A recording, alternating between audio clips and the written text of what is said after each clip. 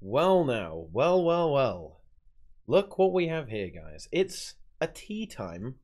No, and there are no recommended fractals. There are two things we don't have. We don't have recommended fractals, and we don't have MMO inks, okay?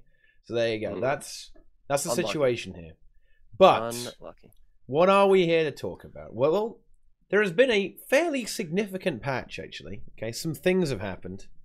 And the major one is to do with balance, guys. You know, we do get the occasional balance patch in this game, and this is no exception. And you know what? ArenaNet they were just bored. Okay, they were bored, so they said, you know what? We're just gonna power creep the game a little bit real quick. Well, they've been working hard. They wanted to take a break. Yeah. Wait, what? Wow. Wait, what are you trying to say? I think these changes are actually really cool. So I do. Yeah. Let's just kind of start with this. What are the general feelings and thoughts on this balance patch from you guys' perspective? Yeah, I love it. I like it. I like it a lot. I've been waiting for a novelty update for 6 years. Yeah, a novelty update. So that was kind of cool. Though. You know, I like this. I like this. So I think I can see two different perspectives emerging here. I think Roy may think this is a bit of a mega meme novelty patch, and I think that's because he plays World vs. World. Okay, I can imagine some stuff. Yeah, I'm jealous. We can't use it in World vs. World. So. but Roca. So what's so from your perspective? I believe from a bit of a Weaver perspective, actually. Yeah, okay. I love it. I love it. How you feeling? I love it big time. I thought it was like it actually like. I mean, you may have noticed that I wasn't as active the last couple of months, but I'm actually really active again because of it. Like this patch really did some good stuff for me. Yeah, like Weaver, I haven't had this much fun on Weaver since probably Fresh Air Tempest times. So yeah, I think it's really good. Sword Weaver is a big PogChamp for me. Yeah. What did they buff on Weaver or change on Weaver? So basically, what they did is they changed the air trade line and generally some stuff about air. So maybe to get some background, people used to play only Arcane on Weaver for the last couple of months at this point, because Arcane had a trait that would give you 2% damage per boon that you have, right? That's also why like things like Chaos Chrono became so busted and like boon stacking became so strong. And nobody ran air anymore. And they actually changed some air traits to be really useful, and they changed some skills about it. It's really good. Actually, if you look at the changes, I'm looking at the updates right now. They changed precision as well, and changed it into ferocity. And you get a lot of ferocity now when you go into air. And that resulted in like a really cool Sword Weaver rotation that focuses on air rather than earth. I think that's a great change. That's a really cool change. Yeah, I think. Well, I was going to say that one of the things that they did in this patch is they kind of like buffed the core Ellie, right? They buffed the core specs as opposed to just changing the elite specs, which is something that's been something that needed to happen for a while, I think, or well, certainly be very much requested, right? They buffed Weaver as well, Sword in particular for PvE, but they really added a lot of extra damage to air. For example, they really made air considerably better, and tried to buff some of the other trait lines as well. And I really like this because it shows that they saw some of the issues with Ellie, and that is that Ellie had actually kind of turned into this class that just rotated between fire and earth after the recent changes to the glyph. And people barely went into air anymore, and it kind of became really insignificant. And they actually like saw that this was going on, basically, that both the air trait line and the air attunement weren't really worth going into anymore, and they fixed it. They adjusted it. Hey, Roca, I just want to say you have some beautiful blue eyes. Oh, I like your haircut. Okay, thanks. Okay, well, let's do some dungeons sometime. Yeah. Oh, you can do it on that Sword Weaver as well, right? I mean, that would be pretty good. That's right. That's yeah, right. Ooh, yeah. It's certainly a good change. It's a shame, and they did try and address some other issues on Ellie. In the other game as well, with these auras, this is such a cool change. Actually, this is the patch of cool little design changes, which is why I really like this patch a lot. So if you get an aura now, if you have an aura skill corresponding to that aura, you can kind of convert it. You can detonate the aura, and it will do a cool effect. Like a fire aura will do some AOE burning. Lightning aura will do AOE stun. Water aura frost aura will do AOE heal. It's really cool. I really like it. When I read that, I thought it would be really cool, but then I kind of saw how it was implemented in the game, and it's actually just specific weapon skills that change as you have an aura. And like when I read it, I thought there would be like some really cool effect that like basically you can spam auras and spam the active effects as well, and that would like make Auramancer really good. And then as I saw it in the game, it felt like it was actually really insignificant. Like there's very few, like they're also like spread out among different weapon sets. So for example, if you run staff, you just kind of have the Only earth one, magnetic, and I don't know if I felt like they were experimenting a little bit, like they were with Meteor Shower at first, you know, like they were looking at ways on how to make auras more interesting. And I'm kind of hoping that's what they're doing. I'm kind of hoping that they're actually like playing around with auras and that there's something that will follow this up, because it doesn't feel as significant in the game as it felt in the when I read the patch note. Yeah, that's true. It's certainly a bit difficult to get value out of it, especially when if you play Tempest, right, you can't if they made it so you could detonate your utility skills as well. I think that would be pretty interesting. I think that would be a lot better. It's certainly a step in the right direction, though. I really love the design. I think the design is so cool. Really, really awesome. And they're even trying to experiment a little bit with like having some trait interaction there as well. So you detonate there's a trait in fire that if you detonate an aura, it removes 2 conditions from nearby allies. I think that's pretty cool. That's pretty cool. I really love the design changes here, but I don't think Tempest in general. I mean, obviously in PvE it's completely fine, right? Like Heal Tempest is a very strong build, and of course it sees play. Yeah, it sees play in World versus World as well. And this is going to be a very fairly minor buff to this, of course.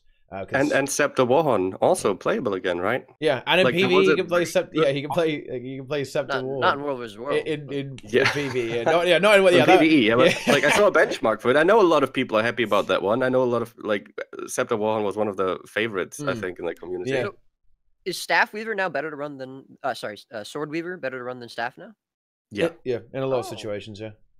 I think well, I mean, there are still some edge, situations where Sword can really kind of fuck you up, but it doesn't. It's nice to have something different. Yeah, it is. It is really good to have some variety. But I was kind of thinking like, well, this is where what do you think about this, Naru? So obviously like now PvP is very much dominated in the support front by the Firebrand. Do you think the Tempest is a bit closer to making a bit of a comeback with this kind of design change in regards to the support class, or does it still need more work? I'm trying to say here. I would say that they'd need to nerf Firebrand more than buff Tempest for that to happen. Firebrand's it's easy. It's just too easy access to like everything. You press your F3-5, you get like Aegis, Stab, the buff, Prot for like it's just too easy. Same with your F2. Really strong, but I mean, I think especially with the last patch, there's so much damage in PvP now. I mean, Firebrands can get one shot, honestly. And it's not just if they're bad. I mean, Reaper does so much damage. Yeah, that's one good thing about Reaper. I mean, you see a lot more Core Guards now, which do a lot of burst damage. Revenants, there's a lot more Revenants running around. Although I don't necessarily think the Revenant changes were that good. Certainly not the F2 change. I mean, Soul Beast does a ton of damage. Change? The F2, no. I think the traits are okay, although some of the traits are garbage, but they don't really affect the class that much. I don't really think it changes Rev at all. I just think the F2 is bad, the new F2 for PvP. I think it's a lot. I mean, it's a little bit better because you kind of have to like think about when you have to use it. I'm not complaining about the amount of damage in PvP, by the way. I much prefer it over like a bunker meta or something. But I'm just saying I don't know if nerfing Firebrand is gonna. I think if you nerf Firebrand, you're not gonna see any like supports. Well, I mean, obviously you'd have to put damage in line as well. Yeah. Or I mean, I'd rather have 2 supports than only 1, but I don't know. I think you have to be really careful about nerfing Firebrand because it's going to make. I mean, it'll affect World vs. World and PvP the same, where you only have. I mean, it's like your main support, right, in both game modes, and it's like the biggest reason that damage is sort of in check in both the game modes. And if you nerf it, then it's going to sort of allow people to run amok in a way, I'd say. I mean, in ranked games, it might not matter as much because you kind of can run without Firebrand anyways. But in World vs. World, especially, I think it would just encourage like really unfun play. Do you think they could skill split World vs. World and PvP?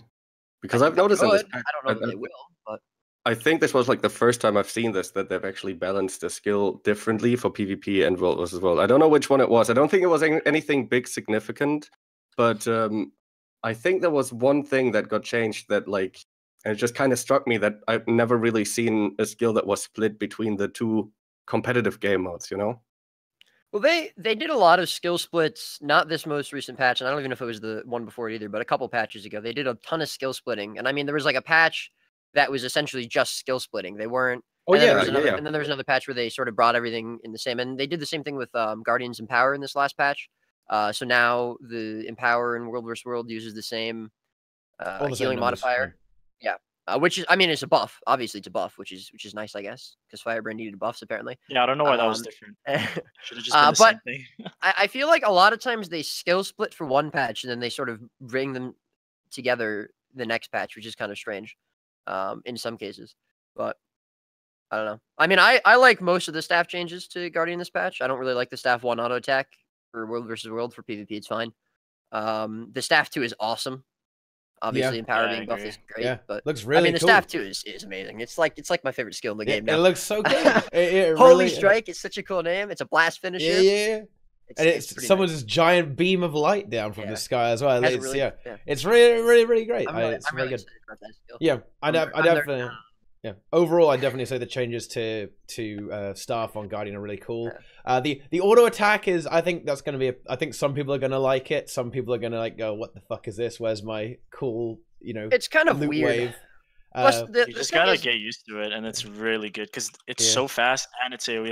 I think the misconception is that because it's like one orb, people think it only hits one person, but it hits one and then it explodes around, so it's actually tagging more. Than the old one, because the old one you had to actually be in someone's face to even hit them, right? But this one is not the case. You just keep shooting it. It's really quick. Yeah. So I like the change. I think it's probably. I'd say. Would you say it's more of a PvP focused change rather than any other game mode? They're trying to make make the pressure of Guardian a bit more significant. I don't know if I think maybe they just wanted to change it because, like, I think they probably thought, and they would be right, that Wave of Wrath essentially did nothing, especially at 300 range, in any game mode. And I don't know if it was necessarily PvP focused because, and again, like, I guess in PvP, it's sort of a little bit more useful. In World vs. World, it's essentially, it doesn't matter. Like, you're not doing damage on Guardian in the first place. You should almost never be in your weapons until you run out of tomes anyways. I mean, for like a second or two. But you're not going to be auto-attacking in World vs. World on Guardian. So, I always found them. I think it's kind of irrelevant. I found old stuff kind of boring, to be honest. I found it kind of unimaginative. It was just like 600 range, Wave of Wrath was the best thing in the world. And the orb, I felt like it felt really clunky. The orb felt really clunky. Like, I mean, I don't play World vs. World that much, and I only played Guardian there for a little while. But that's just my feeling from a beginner's perspective, I guess. I don't know. I found the orb, especially the staff too, was very weird before. Yeah, it was a bit clunky to use. It was a little bit weird to use. It had really bad. So obviously double tapping the old orb was the best way to go about it. Yeah. You don't. I mean. Yeah, that's what I did. I just never. A lot of times. You had to spam the two really, really hard because a lot of times it wouldn't pop. And there were bugs with it where it would, even if you didn't pop it, it would go on full cooldown or something, or it'd bug out and it wouldn't go on cooldown until you popped it. So like you'd have your orb 2 up for like on the second part of it, whatever it was, the second chain, for like 20 seconds. So it was definitely not a very good skill. I mean, the skill itself was fine, but the way it worked, it was very clunky, as T-Bot said. So it's especially the heal aspect. Is just so much fun. It's a much better skill. You can now blast 3 smokes. It's sick. But it's a good skill. I like the change. Staff 1 is whatever. Power. But I mean, overall, it wasn't like a buff to Firebrand in the sense that like it now made Firebrand even better. It didn't really change anything. It's just that, I mean, as Naru says, Firebrand should be toned down for sure. It's way too strong. Again, you have to be careful how you do it. You don't want to nerf it into the point where it's not usable other than just stability. Because again, it's just going to make World vs. World really, really unfun. And PvP would, I mean, maybe it wouldn't be a bad thing for PvP, but it would just, I think you wouldn't see Firebrand used at all. It's already bad in ranked. I think that's why they're scared of nerfing it. Because even right now, like Firebrand is one of the most like busted things, but the thing is it's support and has no carry potential in like solo duos. And it can get bursted down very fast. It really can. Yeah, especially when you don't have a team like built around it, then it becomes worse. So that's one of the things. But when you have a team built around it, it is the most broken thing. Yeah, absolutely. Yeah, and that's kind of the issue that we were discussing earlier, right? Like if it gets nerfed, then it, as Roy said, it allows people to like run amok, right? Like people would just be able to go crazy. like the anchor of Firebrand, keeping all the crazy damage in check. Again, I think that would be kind of interesting to see in PvP, but World vs. World it would just make everyone pirate ship and it'd be awful. That would be that would be amazing. That'd be great fun. No, okay? Imagine with no stability in World vs. World. That would be that'd be great. It would be no problem there. Of course, they still didn't nerf bubble, unfortunately. Yeah, that was unlucky. That was something I was kind of expecting to see. I mean, it's probably certainly the most requested change from the World vs. World community, right? Like, since the since beta, launch, really. BOF, I think even beta, yeah. I think it was asked to. I mean, and they did. They nerfed it slightly, right? The rate at which you lose boons or whatever, I think, was toned down, but it's still too big. The radius needs to be smaller, and then I think it would be pretty decent. But well, it's the radius combined with the effect, right? The effect is incredibly strong. Because honestly, I say that if Firebrand gets nerfed, it's gonna make World vs. World really fun. But honestly, I still think that the meta is gonna revolve around bubbles. And in my opinion, anytime the entire meta revolves around one skill, it's bad. And that's every single fight. Just if you get good bubbles, you win. If you get bad bubbles, you lose. Like it's stupid. So there's certainly the bubble is very, very strong. Right, the ability to not be able to get boons is. And I don't understand why they wouldn't nerf it either. I mean, it's not used in World vs. It's not used in PvE or PvP. Well, I mean, I see some warriors run it in PvP, but I don't know why they would. But it's not used in either game mode. So it's only for World vs. World, and it clearly needs to be nerfed there, but it's not being nerfed. So it can't be that they're not nerfing it because they're worried about a different game mode. So I just don't get it. Yeah, it is very unusual, for the reason that you just said, right? I mean, changing it would change nothing in the other game modes. So why not? I guess they just can't be bothered, Roy. They can't be bothered to change that radius number from what is it? Just got to tweak a couple numbers, man. It's like 360. Turn the dial down a little bit. Well, they could be targeting it a bit later on because let's give a little bit of benefit of the doubt here. So if we look at these balance changes, you can see that they've kind of it's been a year. They've done some slightly more major changes to Revenant, Necro, Revenant, Necro, Guardian, and Ellie. I guess so there have been some fairly significant reworks. I don't really think Firebrand has been changed that much. They changed 2 skills. I feel like that's we got a new staff. But again, in World vs. World, it doesn't matter. You're not in your weapons. No. It's all about the tomes on Firebrand. There's obviously been a bit of development time going there, right? They had to develop the new skill. They had to develop the new auto attack with Holy Strike. So what I'm saying is that they seem to be targeting a few classes at once, right? And maybe they'll get there in the end, right? You get there in the end, maybe. But I don't know. And Reaper got changed a lot as well. I love Reaper buffs, dude. I'm all about Reaper buffs. All right, you can make Reaper the most OP thing, broken thing in the game. I don't care. I love it. It's the best class. Oh yeah, it's so much fun. Moving on to Necro and Reaper, right? I mean, I do think that this is these buffs to Reaper. I would say it's kind of like saying Scourge was a bit of a mistake. Okay, like they're saying yes, we don't want you to play Scourge anymore. But the nice thing is, I don't think Reaper replaces Scourge. And that's what I like about it. I honestly, I'm still worried that Scourge is going to be too strong, but I really like that they buffed Reaper, but they didn't make it so Scourge just completely pushed out. I would have liked that, but then they added in terms of World vs. World, they had the best skill in the entire game to Necro though, right? I mean, the new Devouring Dart. Yeah. Well, yeah, that is just I was going to say, they're buffing Reaper. They're trying to make Reaper compete with Scourge. Then they had literally the best ability in the entire game. I mean, you know what though? I just on Lingering Curse, I want to say that I just love the design of this trait. I wish they would do this more. The idea that a trait will change a weapon skill, right, to a completely new. I think that's so cool. I mean, that's so. I love that. It's a shame it's absolutely busted. But still, you know. Think so? Yeah, I think I think it's pretty strong. In World vs. World, in World vs. World, I would say for sure. It might be good in PvP, but I'm not. Yeah. I thought people read Spite in World vs. World, not curses. Not I think anymore. It's worth taking curses. Yeah, it's like it's that strong. It's broken. Is it? Oh yeah. It's unbelievable. It needs to be nerfed. It's gonna run. I don't know. I'm kind of worried, but yeah, I mean, whatever. Aside from that, it's cool. It's cool the Necro changes. Yeah. So the Devouring Darkness is a bit busted in World vs. World for several reasons. I mean, for a start, it's balance split right a little bit. So in PvP, Scepter 3 on your Necro corrupts 2 conditions. Okay. But in World vs. World, it's 3 for a start, so that's already quite alarming. But then the fact Devouring Darkness is an AoE as big as Time Warp. Okay. And even if it doesn't hit your target, it still hits the people around your target. This is so why if your target dodges, it'll still hit the other ones. Yeah. So this is where I thought it could have been balanced, because when I read this, I thought, aha, you have to land the Scepter 3 to get the AoE boon corrupt, right? So okay, like, makes sense. maybe that's not actually that bad. It's basically an AoE, huge AoE corrupt, which is undodgeable and unblockable. It's actually as big as... Yeah, it's pretty crazy. Yeah, go ahead, Rob, like the range or the radius when it hits? It's as big as Time Warp, yeah. The radius, yeah. Yeah, the range is 900, right? So standard ranged weapon.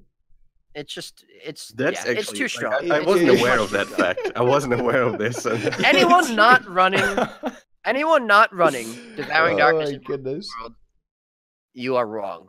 It's just it's busted. It's busted. Just like how if an entire meta revolves around one skill, if taking an entire trait line for one trait is viable, it's just, it clearly needs to be nerfed. I mean, it's ridiculous. It's ridiculous. It's pretty bloody crazy. There are some other pretty good traits in Curses, to be fair, but I mean this one eclipses all of them by far. The interactions with line of sight are all. Some of this stuff I feel like just didn't get tested. This trait kind of makes me know they had. They didn't try this in World vs. World, did they? They didn't think about this in World vs. World, and that's a little sad. Which is, that's bad news for the people who want to get bubble nerfed, I guess, because I feel that this is almost an oversight. That there's if they talk to say Roy about this, okay, Roy would have said this is going to be busted, broken OP in World vs. World, right? I would have said great, let's do it. Yeah, no, you would not. Right? So it's I don't know. This trait is fun. I love the design on it. I think it needs to get nerfed really hard. No, the idea is awesome. A trait changing a weapon like TeaTime is awesome, but it definitely needs to be toned down. Maybe just reduce the Condi damage that it adds on top reduce of like, the amount of goons it corrupts, I think. Reduce the AoE, radius, and if your target, I don't know about that. Radius, you can, maybe turning down the radius. It's but I think it's cool that it's like a 10-second cooldown. 10-second cooldown. 10 seconds. Yeah. That's insane. Yeah. That's insane. I mean, it's basically like a well of corruption that insta corrupts 3 boons on a 10-second cooldown at a 900 range radius that's undodgeable and unblockable. Like, I don't. Wait, it's undodgeable. I don't see the problem. I don't know about unblockable. I mean, like if you block it's blockable. Around you. I tested that. I mean, I tested it in a PvP server, but I did hear that you can't dodge it. Yeah. And it's to 5 players. Yeah, I mean, I don't know. I think it's a bit too strong. I think it's a bit too strong. Well, in terms of like balance, like I think if you reduced it to say one boon, I think that wouldn't be too bad. Because wouldn't that be kind of interesting if there was more of a trade-off, right? So if you take this trait, right, you get less single target boon corrupt, but you get more AoE boon corrupt, right? Because Feast of Corruption, it would be 3 boons on a single target, right? But if you take the trait, then it's 1 boon on 5 people, right? Something like that would be interesting. Obviously, fix the line of sight issues, that sort of thing. I don't know. That would be kind of cool. I like the idea of some traits being a trade-off, especially necro traits. Because if we look in Spite, right, we have what's it called, Awaken the Pain, which is a trade-off between you get more power damage, but you get less condition damage when you have Might. I don't know. That kind of fits Necro's theme a little bit. So if you had some more traits that they had pros and cons to them, then that would be pretty interesting actually, and that could be extended across the other game modes as well. But yeah, I don't know. Really cool design change on this trait here. Lingering Curse Boys. Just dodge, Roy. Okay.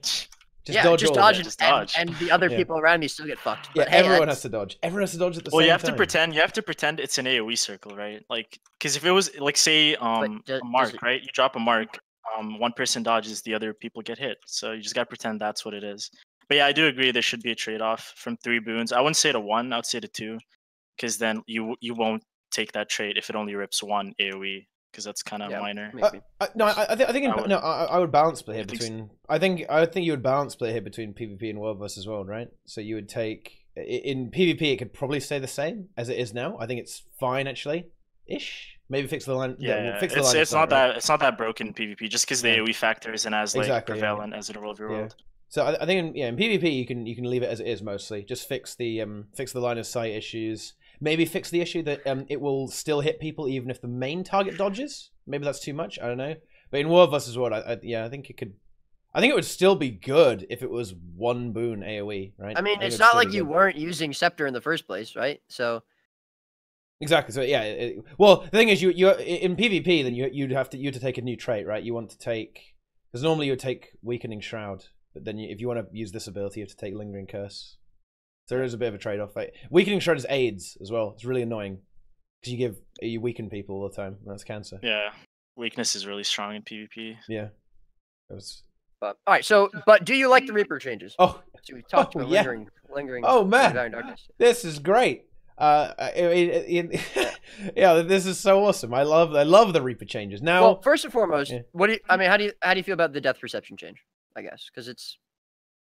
Again, it's an interesting one because it makes a core spec better because it's in Soul Reaping. But yeah, I think it's really good. Like, so Strength of Undeath gives you another 5% damage, and then in Death Perception they traded some of the precision for Ferocity. This is really good because in a lot of the situations, 50% extra crit is a lot of overkill almost, right? Like you just don't need 50% crit a lot of the time because you already have. Say if you play Marauder, you're already on about 60% crit, right? So like 50 is not really necessary. And if you have any Fury on you, then it's completely wasted on you. So 300 Ferocity is a lot as well, especially in PvP where the stats are a bit squashed. They're not as extreme as the other game modes. So yeah, Death Perception, this is a really cool change, and I don't know, maybe it can make Core Necro a bit better as well, but like, obviously it's mainly targeted. We're never going to see Core Necro again. But they buff Terror, dude. Have you seen how much damage Terror does? Fearomancer, boys, okay? Right. First of all, even if Scourge wasn't busted, dude, they just buffed the shit out of Reaper, and it's like nutty. I don't think we're going to see Core Necro anytime soon. A lot of the buffs hit Scourge too. They buffed a lot of minor traits, so that was kind of cool. Yeah, and I mean, again, like Death Perception is in Soul Reaping, which I think you can run on Scourge, and I just don't like how they buff damage on Reaper. I think damage is the one thing Reaper didn't need, because the more you just keep pushing out damage like that, it's gonna reach a point where it becomes it's Mantra like Mesmer or something. It's just a glass cannon. Like honestly, Reaper almost reminds me of Core Guardian just without the ports and stuff, because it just does so much. I mean, I was getting one shot and I didn't know what was going on. I was really confused, and then I saw like 2 Reapers just pressing one on me. I was like, oh, okay. And I mean, I love it because I love the class. I think it's such a fun class, but it probably is a bit too much damage. And like Naru said, you probably didn't need more damage on it. It is very squishy though, so I mean, you can kill them pretty quickly, I think. Although, yeah, it is squishy. I mean, that's why it doesn't have a lot of self-sustain. Still taken in competitive games, but in ranked, you can just put on a Reaper and just one-shot everything. And I don't really think that's good balance, to be honest. Like, give it some functionality. Like, make Scourge like the big DPS range bot, and then make Reaper like this melee like chill bot or something like that, where it doesn't hit as hard, but it's really hard to kill. Something like that. That would have been like better design, as opposed to just going into Shroud and instantly just proccing everything and hitting everyone for like 10k damage. Yeah, it's a slightly alarming direction the balance is going, right? Like as we were saying earlier, like every more and more damage is happening all over the place, right? Like everyone just one shots everyone at this point, and then the only thing is usually not a good thing that desperately tries to keep you alive is Firebrand. Yeah, sorry, go ahead. I was just saying you don't want to push out more damage. Like, just too much spike is never good. It just doesn't make it fun for anyone. If it's just one shot or be one shot, there has to be like some thought process, kind of like the way like Prod Hollow used to be. It didn't do that much damage, but you had to kind of think about CC, like using all your CCs to chain them and then get a kill. Like, that was kind of a good design. But then they just buffed like this ridiculous amount of quickness, and now Hollow just pops perma quickness and then 1-1-1-1-1, and it just hits really hard. And that's like a way worse design. There's not a lot of counterplay involved, I think it seems like, and not like, I mean, you kind of just press your buttons and kill things. It's not, you're not like, you want people to know why they died. Like, they need to know, like, okay, I messed up here, this is why I died. But it's not like, because you get jumped by like a Reaper or a Mantramez or something, or a Deadeye from stealth, it's just like, okay, I'm dead, there's nothing I can do about it. Like, it's just kind of stupid. You just give up, and then you have unlucky, go next. A bit of a problem with that is that like, would you say like the passive proc, the Spinal Shivers proc, that would just like randomly one-shot you? Especially if I actually think, well, yeah, there's that. Also, I mean, I don't know how you feel about this, but I forget what the trait is called. I think Spiteful Spirit. When you go into Shroud, it's that. I mean, I think that probably needs to be toned. It does a ton of damage. It does a lot of damage, and it can like 4 boon rip as well. It applies weakness. It corrupts boon. I mean, and like if you have 2 Reapers, because I mean, every single game there's a Reaper. Every single game there's a Reaper. Usually 1 on each team, sometimes 2 on each team. I mean, if you have 2 Reapers going to Shroud at the same time, you're just done. You're done. Yeah, they should give it the equilibrium treatment, because the way equilibrium worked was if you had 50 energy, which is something your enemy didn't know, and then you swap legends, which is an instant cast, you get hit for like 5k, right? Along with like Hydro, or back then with the Hydro procs and whatnot, it was like a one shot. And then it's the same with Reaper. You don't know when they go into Reaper Shroud because it is instant. You go into Shroud and then you just got hit. Like you can anticipate it and maybe random dodge, but you'll never see an animation of them going into Reaper Shroud. You just got hit, which is like a bad design. I think what they should do is change that trait where you get a buff where it's like your next attack rips boons or something if they want to keep the boon rip, or you just get a small buff when you go into Shroud, something like that. But it shouldn't just be outright instant cast passive damage. That's generally not good. Yeah, it's certainly very, very strong, and I don't know. Of course, Reaper does have that disadvantage over Scourge. I think why Scourge really thrives is not only does it have range, right, which is obviously really, really strong, but barrier. The barrier, the way barrier works, and the way it doesn't have Shroud kind of helps it out a lot, because it means the Firebrand can always heal it, whereas the Reaper, when it's in Shroud, like it's difficult to kind of get that support offer on it, right? And of course, like Reaper being melee is a slight disadvantage as well. Although for World vs. World. Yeah. Oh, yeah. For World vs. World purposes, certainly, right? Like, I mean, obviously, like, having like massive ranged AOE is always going to be very, very strong. It just, regardless, right? That's just how the game mode is. But I don't know. Like Reaper, I don't know. Reaper is. I really like the design changes. Like, perma quickness is awesome. You know what's really funny, actually. Okay. So for PV, this is an aside for PV. Reaper is now like the ultimate open world class. Just as a side meme here, guys. Okay, I'm sure there's loads of people who love open world in the chat. Okay, but now Reaper can perma stack 25 might on itself. Okay, and quickness, and have 100% crit chance, all on one class. You don't even need Chronos anymore. Like all you need is yourself. Okay, you don't need a might stacker. Don't need a Chrono. You can just give yourself perma quickness. All it needs is Alacrity now. They need to add Alacrity to Reaper's Onslaught. Okay, this trait now grants quickness and Alacrity. Okay, while in Reaper Shroud. How about that? That would be even better. But yeah, I don't know. It's awesome. Reaper is fucking pog, dude. Okay, so much damage. You just destroy people now. It's hilarious. I don't know. I would really love it to see play. I'd really love it to see play at a more competitive level. I think it's just. It's pretty tricky. Happen, though. It's tricky to pull off. I think that's the problem, right? Especially against good players. I feel like Reaper is worse against good players than. I think it's one of those ranked few classes, like Core Guardian is, and I've said this for a while, like in the last few patches as well. Core Guardian, I think, is a decent class to play in ranked queues, but I don't think in like an actual competitive level, like a tournament or whatever, or if like Pro League was around, whatever. I don't think you'd see it. It's very it's a pug stomper like that, like Reckless just said in Twitch chat. It's a lot of fun to play. It's probably broken in regards to like ranked queues, but it's not better than it's not going to replace Scourge in the Firebrand Scourge duo. But I think it does need to be not necessarily nerfed, just changed. It just seems like you can't really play around. There's no counterplay for it. You press a button and you die, or well, you kill the people. Which is not really a good thing. That's good.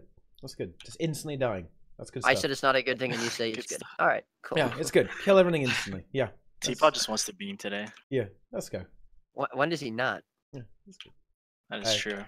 Look at Terror. We're not hating on Reaper. Like I like Reaper. It's probably my favorite class in the game, or one of my favorite classes in the game. But Reaper is still fun. Don't mistake what we're saying. It is still very fun to just go in and one shot people. Yeah, I love playing Reaper, dude. But it is not good for balance. No, yeah, exactly. It's kind of funny to see, but it's not necessarily fun. Like it's not necessarily a good thing for the game overall. But whatever. Yeah. All right, so. Wait, Rev. You know what? Right, we're on the same page here. I was just about to say, let's talk about Rev. Okay. And what happened to Revenant? Well, I'll tell you what, we've got such a perfect panel here because we have Revenant enthusiast Roy and heal Rev enthusiast Roca as well. I'm all about the heal Rev, dude. Oh, really? Tablet Rev is a great game. Yeah, all right. Nice. Perfect then in that case. We're gonna have a great time. Wait, what the hell happened there? What the fuck? My Discord just went really weird. But never mind. Yeah. But anyway, so they changed the way Facet of Nature works, right? And you're not a big fan of this change, Roy. Then is that no? Well, so I think I can hear myself. Is that? Wait, what is that might be me. I'm sorry. My headset is broken. So I think it's just because I'm yelling. I'll speak quietly. ASMR. So yeah, I don't really think it's good in PvP. It doesn't. So you obviously have to take Glint in PvP. I mean, the stance is way too good to not take it. And the boon duration increase from the F2 when you use it isn't really, it's irrelevant. It doesn't matter. And then you're obviously going to take Shiro as well. And like the Shiro F2 I think is okay, but the old F2 was just better for PvP. You definitely notice, like that guy just says, the lack of boons from F2 is really noticeable. And like there's times where I've been playing Rev where I'll spam my F2 to get boons, and then I'm like, oh wait, I don't get boons anymore. And it's really unfortunate. I think in World versus World, where you're actually playing with a bigger group of people, when you're taking other stances besides Shiro and possibly even besides Glint, I think that you actually can see it used more, and I think it's actually more beneficial to the group. But I think in PvP, it's really bad. That's the only thing I really didn't like about the change. The F2 for PvP anyways. I think that some of the trait changes are fine. Some of the traits are kind of terrible, but overall it doesn't really make Rev any worse than it was. And I also don't think it makes Rev better, which is fine, because I think Rev was in a decent place. Although I think Sword 4 is still probably busted, but that's a different story. But yeah, I mean, I just didn't like the F2 change for PvP. Everything else I think was okay. I gotta say though that the F2 is, I think it's a lot more interesting now than it was before. It's interesting, sure, yeah. Like it's not I just feel like they can do something with this now, rather than just like a flat up buff to the same stat. It's now actually like a choice that you make, and that the fact that you can consume it now, I think it's just way more interesting. The entire skill is way more interesting. Absolutely. Like it might be out of balance, but I think they went in the right direction on it, in my opinion. I mean, I'm a World vs. World player, right? Like, main World vs. World player. I mean, I PvP a lot, but I'm a main World vs. World player. So we were really excited, me and my guild, when we saw the F2 changes, because it has a lot of functionality for World vs. World. It's very interesting. Obviously, before literally you just double tapped F2 and you got some boons. But it just the F2 changes they're pretty much pointless in PvP. It just sucks. It just sucks, like if I didn't have to take F2, I wouldn't. It was almost like a roleplay change, right? It was they wanted to make the flavor of the class make a bit more sense, in a way. To be fair, like they made even if they did take some versatility out of the F2, right? That's what they did there. Like they took a lot of you could just use it whenever you wanted, right? But now you have to really consider when you're going to use it to try and get the most value out of it. And I don't know, which is a good thing though. Yeah, exactly. Yeah, decisions for the player to make is pretty good. And but now it's just pointless to have. You just look at it. The Shiro one is still pretty good though. I mean, like you remove boons, like AOE boon rip is pretty good. I mean, it's not bad, sure, but I just don't think it does much. I mean, are we talking about the active effects or the passive effects? The active, the passive. Yeah. Because I think it's already a good step that it has an active effect in the first place now. Right. Yeah. Well, I mean, the active effect before was that it gave you boons. The passive effect was the increased boon duration. And so now the passive effect on Glint is still the same as it was before, and then it's different on every other. So, like the passive effect on Shiro is that you and your allies have a chance to lifesteal. So the other thing about the F2 change is that on a lot of the F2 tooltips, they don't give you the actual modifier. So like the Jalis one, for instance, it doesn't say what the actual damage reduction it gives you, which is interesting. Do you know what? So you don't really know. It's 10%. I think it's 10%. I think it's about 10% is what we figured out. Yeah. So I mean, obviously, it's not exactly hard to figure it out, but it's kind of like, all right, so how good is it really? And so it's again, I think in larger group settings, it's better than the old F2 because you weren't really getting much from popping F2 before. In fact, you kind of wanted to hold it as long as you could until you had to get the energy regeneration back. But now I think it's more beneficial to actually use it in certain situations in World vs. World, maybe even in PvP. I don't know, you know better than me. But in PvP, it's just you're a lot of times on Rev, you're roaming around the entire map. You're going to be alone. The swiftness from the F2 is a lot more beneficial. And you're not going to be, I mean, you're going to be jumping in and out of team fights, obviously. And of course, Boon Rip is good in 1v1, but it's not, it's just not like, takes away versatility in PvP, in my opinion. And I just don't really think it was a good change for PvP. Again, Rev is still fine in PvP. Didn't Rev kind of have it coming? Because like Rev was suddenly burst onto the scene, right? And it was, almost problematic. But I heard that it didn't address that. I heard Rev was kind of weird because I feel like as soon as people realized how strong Shackling Wave was, a lot of people started playing it. And I still don't think it was necessarily meta in terms of like a few patches ago, in terms of like competitive play, so like, you know, PvP tournaments or whatever, and like ATs and stuff. Like I think a lot of people still weren't running it, but then gradually as like other stuff sort of got toned down and nerfed, it started like a lot of more people started playing it, and then as more people started playing it, you saw it a lot more. And now I think it's in a pretty good place where I don't think it's too strong, but I also don't think it's weak. I think Shackling Wave is too strong as a skill. I mean, it like can one-shot people, which is just stupid, but you know, that's what it is. But yeah, I mean, it's just weird because it was never really buffed other than the sword change. It was never really buffed. It was just everything else kind of just got everything got nerfed, which is good, I guess, because then you know that the power creep is. Oh yeah, no, absolutely. Going down. Well, except for Reapers, but you know. Yeah. Nerf Reaper. Yeah. I mean, I would honestly sort of equate Rev to a bit of a pug stomper as well, like Reaper. I think if you're a really good player on it, you can play it in competitive, but I think other stuff might be better. Yeah, the problem is where you put it. I think that's the biggest issue with Rev. It would probably be like the 6th best class because. But then it kind of depends on if you think Thief is good or not, because I think it can replace Thief if you think it's better than Thief. No, not in most scenarios. I know some people have been trying it over Thief, but Thief just does too much, and Rev can easily be like, you can kind of just easily fend off a Rev in a team fight or in a plus, but like Thief, like the constant boon rip, I think that's the biggest thing is Rev. I mean, now it's better now with the new F2s that, you know, you're in Shiro, you have access to 2 boon rips, which is cool, but the fact that Thief can just constantly press 3, evade, boon rip, and it's unblockable just makes it invaluable. Oh yeah, and they buffed Dagger Storm. So now if you're kind of in a pickle, you just Dagger Storm 4-second evade with stab. So so there's that, and you get it back reflect. When you reflect too. Yeah, and you get it back if you get the improv proc on it. Yeah. Yeah, it's I mean, I like I said, I think Rev is in a pretty decent place. I don't really think it needs to be buffed. I think if you're a really good player on it, you can play it pretty competitively, and it's good. And I think it's very good for like ranked queues. I still think it gets countered very, very hard by condition classes. Like you don't want to run it into like a Mez and a Necro. That's a big one. Yep. But I mean, that's okay because there should be counterplay to it, and really, I think the only counterplay to it is in like a 1v1 is conditions mostly. So it's But yeah, again, Rev good. Just don't like the F2 for PvP. That's about it. Yeah, fair enough.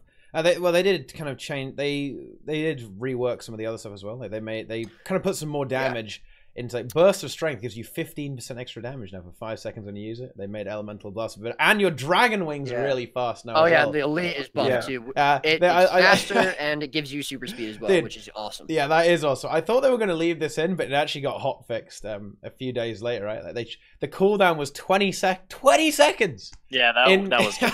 There's no way they were keeping that. Yeah. Shout out.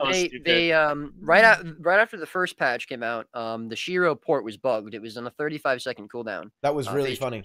Very funny. And they patched it very fast, which kudos to them. As soon as they like realized it, the next hotfix fixed it, which is great. It was same day. They didn't leave it in the game, and that would have been awful because that's a huge bug. I mean, you can't play Rev without that. Actually. Yeah, exactly. So it was really kudos to ArenaNet for fixing that very quickly. So that was nice.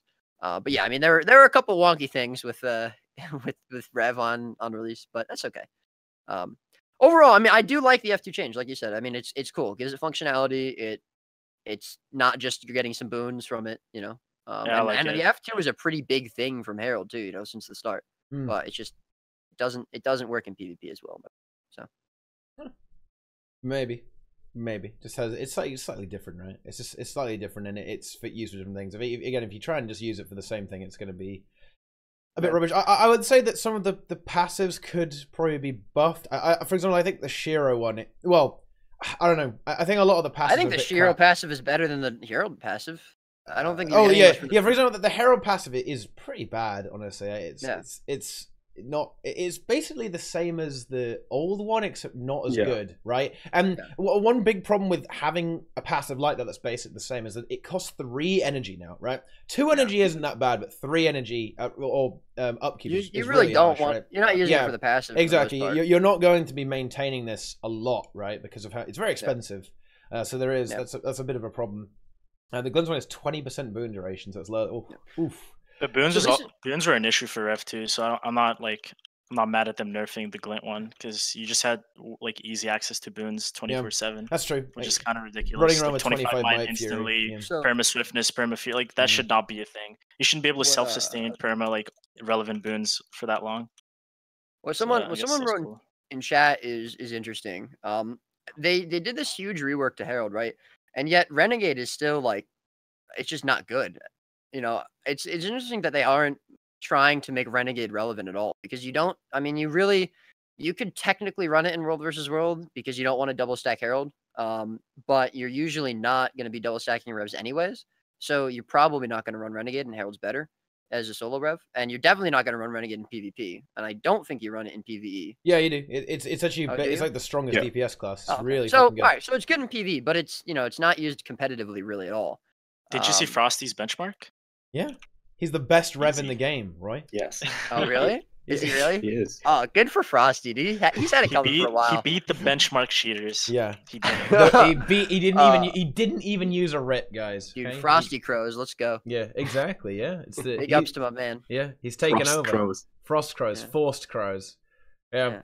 I feel like some of the passives could be improved a bit. For example, like, for the Shearer one, they actually like copy pasted the Necromancer lifesteal aura code over. It's like almost the same values as well, and it has a half-second cooldown as well. It's basically the same passive.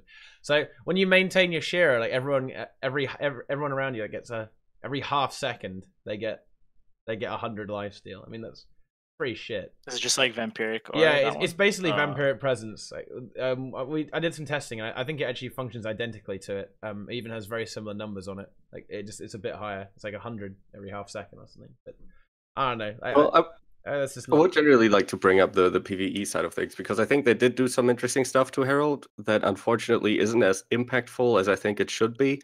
I think like a big, very cool trade change was that the facets can go to 10 people now, and for PvE that's like a pretty big thing, right? That means there's one class now that has actual competitive might stacking capabilities to Druid, and can actually like perma supply things like Fury and very strong passive regen and stuff. So I found that very useful. Unfortunately, other classes kind of make that useless. Like other classes like just do it better. Like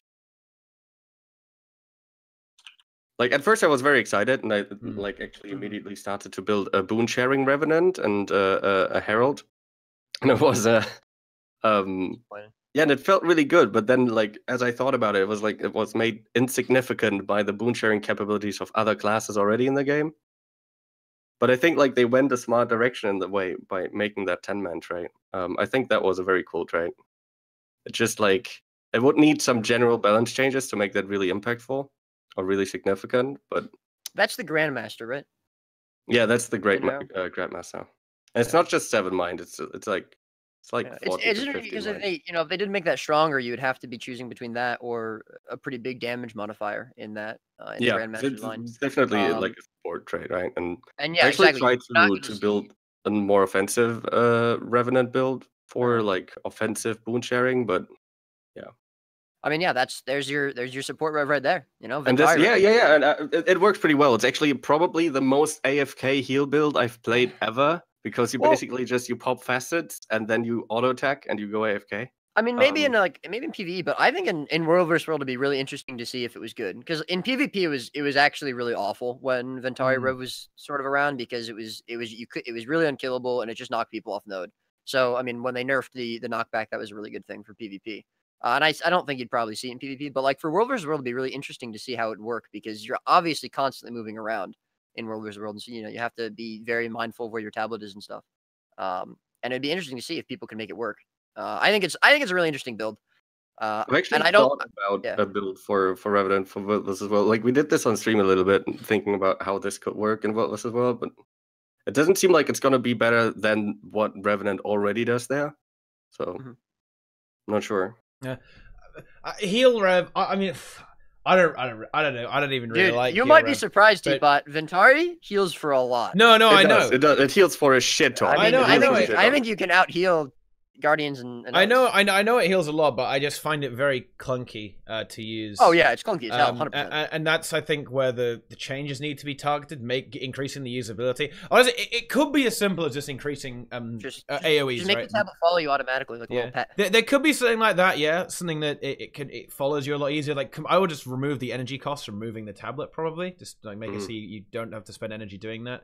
But then probably reduce the healing the moving itself does as well. I also just really hate the delay. I hate the delay on the way it heals with them. Like the main heal on the tablet, I think it's really stupid. It just makes it feel bad. And I really think there are some boon access issues as well. Like, how is it that Ventari can't get Vigor at all? Like, what is this? I think that's just so ridiculous. Like, why can't there definitely needs to be more Vigor. Like, there's almost no Vigor access in World vs. World, for instance. I mean, I don't know about PvE, but you don't see Vigor a lot. It's well, I guess you get it on Mesmer, right? But other than that, there is some small access, of course, on Guardian. Like in the but that's not it's not a high priority ability, right? No. It's not something you want to be going crazy spamming, right? It's mostly through the Mesmer if you have a Mesmer in your group. But I just think there are some problems with boon access on the Rev there. Of course, that's fixed now with Herald, right? Because of course Herald has I was about strong boon access. Like, you can kind of see their approach to things though. Like they want Herald to be the boon stacking thing, and Ventari to be like the heal thing. And like if you play it, like when I played it, it felt like when you're in Herald, you can really focus on just boon stacking. And once you get a pressure situation, you can just swap to Ventari, and you have crazy heals. So. Well, for example, it was very good to counter something like delaying CC on Gorzaval or something, which isn't a huge deal. And other classes can, of course, do it as well. But like it felt like you have a very obvious choice, but I'm just not always sure if the trade-off is worth it. It feels like you lose too much by going into Ventari if you are meant to be a boon stacker. And well, if you just want to go for heal, then spamming Ventari is actually all pretty much better than, unless you really want to go AFK, then Ventari is actually like the better heal than Herald. So it's like, maybe there needs to be a trait in, say, Salvation that allows you to swap back and forth quicker. Maybe, yeah. Maybe like even keep some effects up for a little bit longer. Well, they I tried heard to do that, right? Trait was bugged as well. Draconic Echo is actually bugged right now. So you know how it may. So when you swap out of Glint, right, and if you have any facets, if you when you detonate them rather, I believe, or something. Yeah, you have to detonate them. Yeah, the effect lingers for 6 seconds or something, so you get 2 extra pulses, but it actually doesn't do anything. So there you go. Yeah. I don't know. Heal Rev is a bit tricky. I know you've been having a lot of fun on it, Roca, and of course it does have a lot of... I've mostly been having fun because it's different, honestly, because it's something new that I've never really done before. I don't think the usability really changed that much to what it was before. Like, it was a pretty good heal spec already, and now they just, like... feels like they mostly, like, reworked some groundwork on the class, right? Yeah. Like, they renamed the facets and consume skills so they would, like... I bet in the actual engine of the game, the change was probably really big by like creating actually like facet as a whole skill category, so you could have traits interacting with it, and making the active effect turn into like consume skills so traits could interact with it. But like overall, the change to the class itself, as it worked in PvE, I don't think is that great. Then again, the biggest change I saw there was like the 10-man change, and that just doesn't really. Yeah, it's just not that significant while you have classes out there that do it better, basically. Like, the might isn't really significant as long as you have a druid who can do it plus spirits, right? The protection isn't really significant as long as you have Chronos providing it or other classes providing it. Or again, druid providing it, actually. Yeah. 10 target Fury is nice, but then again, I don't know, like, is that's you already have Mesmers, right, for Fury, so it's really tricky. It's not... It just doesn't do anything better, right? It doesn't have anything fresh that it brings to the table over other classes, and again, I think it really suffers from usability issues in PvP and World vs. World as well. Although it can be very strong. Like, go and watch Gregor's stream. You can. I mean, the 10-player change is new and cool, but it's just not really applicable or like significant. Well, we've probably talked about Rev enough. Yeah, I would say so. Great stuff. Great stuff. Amazing. Naru, the premier Rev player. Yeah. Well, actually, Dude, the I'm the CC, amateur- like the change to Glint Elite, I think was also pretty significant for PvE because like CC is much more. It's much Speedy. better now actually. For bosses Yeah. like Samurok or Slothosaur, when you have fast phases, you couldn't usually use the Elite. It was a much longer cast time before. Yeah. Yeah, it's So really that's an interesting. it's that was a really good change. fast now. It's really fast. Yeah. It's It really, feels really- very good actually. I found it felt bad before Yeah. when it was as well. So what? Just from Teapot, you have a hole in your sleeve by your elbow too. Yes, I'm afraid so. Oh, that's so cool. We're brothers. I feel bad. This dressing gown is falling apart, man. It's only a That's matter awesome, of time. dude. Yeah. Guys, this streamer is so poor, he Yeah. can't actually Yeah. afford a proper bathrobe. That's Why is true. nobody subscribing to this Yeah, guy? guys, Nice! come on, give What's happening, all guys? your money. Fund a bathrobe for Teapot. Make a bathrobe. Wait, hold on. What about me? I have a hole in my sweatshirt. I don't get anything for that. Fuck you, Roca. Do you know what And month Roy it is? by too, the of way? course. Do you know what Yeah. month it is, Obviously. Roy? It's September. It's Yeah. half off. Is it September? Yeah. Wow, it's almost September. like I just started streaming again. Yeah. So, Mesmer changes. Mesmer. Well, Mesmer. They some interesting things happen here. They tried to tone down like the evade spam a bit, so they've nerfed the vigor uptime. Is what they've done here. They've chopped it down a little bit by what is it? At nearly 50%. Okay, so now you can't spam your dodges as much. So fuck you, Mesmer players. There you go. That's it. Well, they tried to bring Scepter into this, and I mean, some guy tried to debate me in like, YouTube comments. I mean, I don't know. They did buff Scepter a lot, right? Like, it got a shit ton of clone generation now, actually. So the illusionary counter, you get 2 clones. If you land the counter spell, you get a 3rd clone as well. To be honest, we should have Zeromus on TeaTime to tell us about Mesmer. Special guest. And confusing images, they made that do more damage as well. It does 25% more damage, and you get an extra confusion stack as well, like an extra strike as well. So except you know what, Scepter is a quite it is a lot better. But the thing is, I think Mesmer has such strong.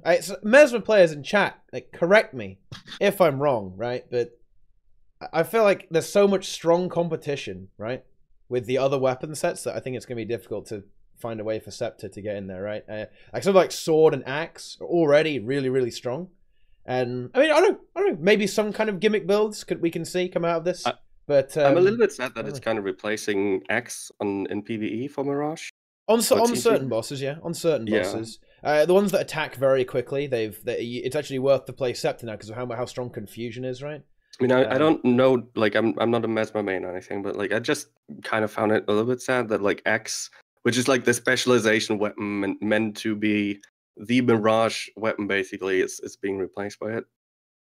But I don't know it well enough, I guess. I kind of like the idea, though, that you use different weapons on different bosses, though, in PvE. One of the things that I think it could be improved about the way the PvE meta is that if you use different builds for different bosses. I kind of like it. Right? Do you use different ones for different bosses? This is just me being uninformed, right? I just saw the ridiculous Scepter numbers on bosses like Cairn and stuff. On bosses that attack very quickly, I believe in particular Cairn and Desmina, Scepter is better now than Axe. So basically, and how about Matthias? I don't know actually. Someone did a number crunch on it and posted it to Reddit, but I'm not sure. So because that's like half of the bosses already that you even play Mirage on, really, or like that you mainly play Mirage on. So in regards to PvP with Mesmer, you know, these changes aside, because I think Mesmer needed to be nerfed in regards to how strong it was at dueling, and how it could, well, maybe not survive +1s, but Portal, because I think no matter how much you nerf Mesmer, right, I think you're still gonna take it in PvP because of Portal, because how strong Portal is. So, you know, some people have suggested Portal nerfs. Oh man, I know, no, that's terrible. Why don't you think you should nerf Portal? Portal is the one thing ArenaNet should never nerf because it actually like requires like coordination and a brain to use. It's not just this thing where it's like, oh, I just use Portal and now I win. No, like you have to think about how you use it. The reason I don't like Portal is because I feel like it's extremely strong, right? I mean, obviously, and if you run it, it can't really be countered except by another portal. And so you're sort of forced to run Mesmer. No, it can't be. That's the thing though. Like it adds another like layer to everything, which isn't something you should take away, I don't think. Because just the fact that you can kind of like there's 3 nodes, you know, there's a map, and the fact that you can move your team from X to Y with your portal is really big. And there are ways to counter it. Like for example, if Mesmer on blue team portals from mid to home, they Zerg home, whoever's home leaves, and then your team Zerg's far kind of thing. Like it's just adds too much to the game for you to remove it. And it's not even like it doesn't do anything to rank. Like you don't really like how often you're like, oh shit, I just lost this game because this Mesmer has portal. Like it's not that kind of broken, you know. It's not really ruining anything. And if you did lose a game because of portal, then it's just you got outplayed by that said Mesmer because they used their portal correctly. So I think that's the one skill you should never like nerf ever. It's just too good. Interesting. Okay. Like for the game, like healthy for the game, I mean. Right. Interesting. Yeah. Okay. Okay. Yeah, I agree. Portal is a very cool skill, right? It's very cool. It's something that is always good to see, like having some kind of unique thing that you want to have. I mean, it certainly is very strong, right? And I always like portal in any aspect, like just the just as Naru says, like you can add so much strategy to a game with portals. Like what? Make Sandspell 5,000 range. Yes. Yes. Do that. Yes. No, what you do is you just select. If you're in PvP, you can select a point on the map, and you can just Sandspell directly. Yeah, kind of like the trap, yeah. Exactly. Oh, that would be great. Quick shout out to the subs there, guys. Okay, saying there's so many. Topic gifted a tier 3 sub. Okay, and Noxy gifted some subs as well, and Roy gifts subs. Okay, wow. But memes aside, though, what I would do to Mesmer is I would nerf just the front loaded burst that it has, especially with the Axe variant. Because before Axe kind of got buffed and it became like kind of meta, I guess. Staff was just better. Everything was more telegraphed. It wasn't like front loaded 20+ confusion right off the bat from stealth and a constant retargeting. Like I think it's just the Axe pistol variant that kind of makes Mesmer feel not fun to play against. I would nerf that damage. I wouldn't, because what they're doing is they're constantly nerfing like every Mesmer build. Like when you reduce the vigor, because there are builds that Mesmer has that aren't like as broken. So if you want less dodges with that meta build, just nerf the Axe. You know, don't nerf everything. Because the vigor, that vigor nerf like hurt everything. Yeah, that was kind of. I think right now there's just too many ways to get one shot. You know, it feels bad. Yeah, it's not really fun. You know, I mean, even like. Not even from like our point of view, like from someone who doesn't play PvP a lot, like who goes in just to like do a game or two, right? Just like do some rank queues. Like I feel like if you're trying to encourage people to play PvP, having like 80% of the classes be able to just one shot you, and like some of them out of stealth, you know, it doesn't feel great, and I think that would definitely turn some people away from trying to play PvP and get into it a little bit more. Now, from someone who usually sits on the sidelines of PvP, I usually hear people complain that like the meta is too tanky. And that, like, do you think this is better or worse than Bunker? The only tanky class at the moment I think is Firebrand, and it's not even that tanky. Because I always hear that. I always hear like, oh, Bunker destroyed PvP. Bunker destroyed PvP. Well, Bunker did. Then, but not it did. Now. Chrono Bunker did destroy PvP twice, but it's not good anymore, right? So this is like. It's not. Is this like the other side of the coin, the other extreme, basically? Like it's too bursty. Before it was too tanky. The thing is, so like I prefer it being more bursty than too tanky because I think it's a lot more interesting to see. Like if I was like shoutcasting a PvP game, right, and all the classes were bunkers and like no one was dying and the game went down to timer. You know, you didn't win off of hitting 500 points, you won off of timer. Like I think that would be a lot worse than saying, okay, he's dead. You know, these guys are getting one shot. You know. But either way, there's just not really a lot of counterplay, like what we were touching on before, and it's not enjoyable. It's not necessarily healthy for the game mode. Like Lajaj's burst play makes it more fast paced, and that's better. It's better than being slow paced, but it doesn't necessarily mean it's good overall. Yeah. I definitely would not say there's a bunker meta right now. No way. I mean, again, I think I wasn't saying that there's a bunker meta right now. I'm just saying that usually that is the complaint. Yeah. Like usually that seems to be the problem, that things are too tanky, and now it's like the opposite. That's 100% a complaint. Yeah, it's just that right. Yeah, no, right now it's not. The only class that really could be considered a bunker, and again, I wouldn't even consider it a bunker, is Firebrand. There's like classes that can like hold 1v1s and stalemate a lot. Mm-hmm. But there's nothing really that bunkers on the node, I would say. Yeah, Firebrand cannot bunker shit. It actually. I mean, it never really has been a bunker. Yeah. That's what I like about Firebrand. Is they found like the balance where it gives really good. Like it can sustain others better than it sustains itself. Which is why like sometimes like the thief will want to steal the Firebrand because you kill them, then boom, everyone's dead. I mean, focusing on Firebrand is pretty good. I don't think the meta is even like. I think it's only ranked, right? Because people want to play. It's just because of like how like the skill, the general skill level most people are at. You want to play something that has high mobility and kills things fast in ranked. You don't care about support. You don't care about like having a proper team fight, having proper 1v1ers or whatever. You just want to kill shit fast, and that's how you win ranked. And I think that's what most people see. But in terms of ATs, like if people that do cast ATs, they don't see that level of like burst. To them, it's like, okay, there's the side noder, there's the mesmer, there's the team fight, and then there's the thief or rev, right? So it is balanced there, but in terms of ranked, it's just ridiculous because people just want to get the quick kills because they know that's how you win. It's kind of funny because I think there was a pretty long point where it felt like the competitive sort of tier was really bad, but now it's kind of, I think it's better, and I think it doesn't need as much change. Yeah, it's getting better. They're slowly chipping away at Necro. They've been chipping away at Hollow slowly. Warrior. And honestly, I really don't mind that ranked queues are, again, sort of unorganized and you just have a bunch of burst class because it's just ranked queues. Like, you go in, you one shot some people, you farm some pugs. Like, all right, great. what more do you need? It's in my opinion, it's more important that it's balanced for the competitive level, right? Yeah, 100%. That's always going to be the priority with regards to how the balance should be. Now we just actually need stuff to happen in the competitive mode, like some tournaments say. Yeah, well, I was gonna say, I would almost like say the counter argument. Like, is it really worth to balance around competitive play in a game that has so little competitive play currently, or is it? Well, yeah, I think all so. You have all the more people into it, basically. I think the UGOs will come back, and I think that I hope ArenaNet has some sort of plans. I mean, again, if they continue to make the competitive play better and I mean, there's already. I mean, again, Duo Queue came back with this patch, right? With this season, and I think there's a lot more. People play, right? There's a lot more people queuing ranked, in my opinion. The games are a lot better than they have been in the last few seasons, in my opinion. Again, and I'm not like a pro PvP player or something, right? So I could be wrong, but and we have to ask Naru about this. But I think that right now PvP is better than it has been in the last few seasons. Maybe not necessarily, like some classes maybe still need balance change and stuff, but I do think that if they continue like this, I think that ATs are going to see more population. I think the monthly AT is going to be more competitive.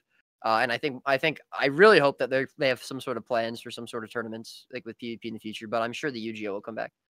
So there you go. Duo queue is definitely good for the population, 100%. Right? People like to queue with a friend, and being able to have more influence over the game is probably something that people enjoy. I think that's one of the complaints. People think, well, can't do anything. Just go in and just get wrecked. I've already played more games this season than I probably have in the last 3 combined because I've been playing on all my accounts. Like I have 3 accounts and I play on all of them now. And it's because I have people to queue with, and it's a lot more enjoyable. There's more games. You get queues pops faster sometimes, And I mean, there's by no means are there not still the same issues with PvP. Like there are still people running some very strange things. I saw Core Necro. I saw Warriors with Bubble. I saw Core Staff Guardians. But it definitely feels better. With a higher population, stuff like that resolves. Like as you stretch out the ratings, right? Yeah. And there's more people playing, there's more people at all the different ratings. That more evens people out, stream right? as well. Yeah. You have more streamers for it. It kind of evens out. It makes it a bit more. It makes it a bit more fun for everyone. Probably a lot less frustrating as well. As a duo, you are going to see higher win rates, right? If you look, for example, at the guys at the top of the leaderboard, you're going to be seeing very high win rates. And of course, not everyone's going to obtain these win rates. But in general, if you queue up with someone else and you're not actual trash, you're going to be able to influence the game a lot more than just as a solo queue player. So I think that's going to make the ranked experience a lot less frustrating for people. Well, on the other hand, though, like if you only solo queue, you might kind of get screwed because. But that's. I mean, come on. Not necessarily either, because you if you solo queue, like you will run it, like you'll get paired with duos, like it happens a lot. Yeah. Plus, so, especially Prime. I really hate that. Like, this is an MMO. It's not an RPG. I mean, it is, but it's not a single player game. obviously, if you want to play solo, you can, but then you can't complain when other people want to play with people. That doesn't make any sense to me. Yeah, it's a social game. You're supposed to be playing with people. I wouldn't play this game if I had to be playing alone all the time. That's fair. Well, like people that run around in World vs. World that aren't in guilds and then say that it's not fair because like people aren't in guilds. It's like, well, join a guild. It's the only issue is that I've seen quite a lot of people saying that you'll occasionally get like 2 duos versus 5 complete randoms. But that's matchmaking. There are a few issues there because especially if you have 2 highly skilled duos versus 5 randoms, like you're always going to have a really bad time versus that. Like, the biggest problem for me this season has been a lot of games are stomps one way or the other. Either I'm getting absolutely destroyed and there's nothing I can do about it, or I'm just running people over and it's 500-0 for me. I've had a couple games that have been close and really fun like that. Like I'm actually trying really hard to win. I have to like think about what I'm doing, but I've more than not, it's either games that I give up after a minute because there's nothing you can do, or it's games where I basically AFK and just press 1 and we win. Yeah. And that's, I think, I don't know exactly what to solve. I think again, once you have more population coming in, that should help. And when people start, playing more meta builds, they learn how to play PvP rotations and all that. They learn when to take 1v1s, when not to, stuff like that. Then you're going to give them incentive first. Yeah, I don't think duo is going to fix anything. Like duo just makes it more population, but you need more than duo for sure. Yeah, 100%. You can't just have duo queue and then be like, all right, PvP's fixed. That's no. I mean, I know Ben said they have like a good reward system that's coming in with the whole like you reach a tier and then you get rewarded for that, which I do think is for the general population is better than titles, because then you actually want to try. Like if you're a plat player, for example, and you're secured in plat, you don't care about like winning because you're not going to get anything. You're never going to reach rank 1 and get that title. But if you're a plat player and hitting legend actually gives you something really good, like a skin or something, then you're actually going to like put in that extra mile. You're going to put a meta build. You're going to want to find someone to duo with. You're not going to just run stupid shit and get the pip rewards. So I think that will help. Yeah, I'd agree with that. I think I'm that kind of player, and I would go for it more if that was the case. Yeah, they kind of fucked up because releasing duos, but then removing titles was kind of weird. They should have kept titles until they should have kept the titles. I mean, you can ban the win traders for like 1 more season and then keep the titles there until you have your new system in place. I'd rather see strong, like harsher bans on win traders than remove everybody for sure. Yeah, I think that makes more sense. That is actually a bit of a prevailing attitude at ArenaNet, unfortunately. That they do tend to play it very safe with all of these things. For example, like the reason they haven't really improved world versus world rewards is because they think they're going to get manipulated really hard, right? And the reason they're removing these titles is they think people will abuse them. And it's kind of like, you're punishing everyone just because there are a few naughty people in the game, right? And I don't know. Personally, I don't really agree with that. I don't think that's a very good way to do it, but that is unfortunately how ArenaNet typically goes with this sort of thing. But yeah, it's a real shame. It's obviously quite difficult to catch all the naughty win traders. Okay, but I don't know. They should put that effort in and cleanse those scum. Okay. I mean, especially if it's only 1 more season, right? Like I think they're targeting the new reward system is it next season? I'm assuming, because I don't think they'd want to have no rewards for 2 seasons in a row. That's like that would be pretty bad. 4 months. That would be terrible. The population. Yeah, so I'm assuming it'd be next season. Anyways, I blame myself. We've probably talked too much about PvP and not enough about the rest of the balance changes, because we only talked about like 3 or 4 classes. So engineer changes. It's good. It's good to get some. Some nice for sure. I know. Get some memes. We still have 2 hours to talk about World versus World specifically. Oh yeah. So we haven't even got to that yet. No. So yeah, we got a long road ahead of us. And you know what? There is actually a really interesting. Did you see that? Speaking of World, very brief tangent here, guys. Okay. Did you see the anniversary video, Roy? Okay. You mean with all like the partners talking in it or whatever? No, I did not. Oh, no. The anniversary they posted to YouTube where Mike Z's talking about. I didn't watch it. Okay, I saw that. right. Okay. Mike Z said the word, okay, and not the one that Jeff uses a lot. Okay. He said GVG, Roy. Okay. What? No, it was a bit amusing. But yeah, did he have a stroke? Yeah. So. I gotta watch this video. Yeah, exactly. He was talking about how they like to support game modes that players come up with. And then he said GVG. Oh, right? Okay. So he was just referring to the EOTM thing. He was just memeing. Oh, the Edge of the Mist. That was kind of cool. The video was kind of a meme in certain ways. They talked about like we're gonna we're really focusing on our raid and fractal guys. Okay. And then that's not happening, by the way. Yeah. So 478 days, by the way. Yeah. So that was. Wait, there are raids in this game? Yeah. Wait, there's GVG in this game? Yeah. So no. I don't know. That was kind of interesting. Really great video actually. I would highly recommend watching all of the videos and listening to the interviews. TeaTime, you just baited me so hard, dude. Yeah, you got baited. You got wrecked. Okay, you got wrecked. But anyway, Engineer. I love this. Okay, so I think the biggest meme of this patch was overcharged shot. Yes, this is a mega meme. This is a giant meme. All right. So first of all, it was bugged for a few weeks. It was 1500 range, and it still said 600, right? And then it got changed to 1200 range intentionally. But why would you increase the range on overcharge shot? That doesn't make any sense for Engineer. It doesn't make any sense. First of all, it's already a really strong skill, but it means that the Engineer can't follow up on the knockback. It knocks it away from the Engineer, and they can't follow up. It doesn't. Yeah, it's good. That perma stab now. That's the thing, though. That's the entire meme. Is when they. It's funny because when they bugged it, right? We're all like joking. We're like, watch them just make this baseline, and they actually did. Like they actually increased the range and just kept it that way. Just kind of ridiculous, especially since you buffed Elixir U. Now they have near perma quickness and stab. So the reason that skill is so strong, like the reason it was so strong is because you knock yourself back too for a little shorter duration than they get knocked back.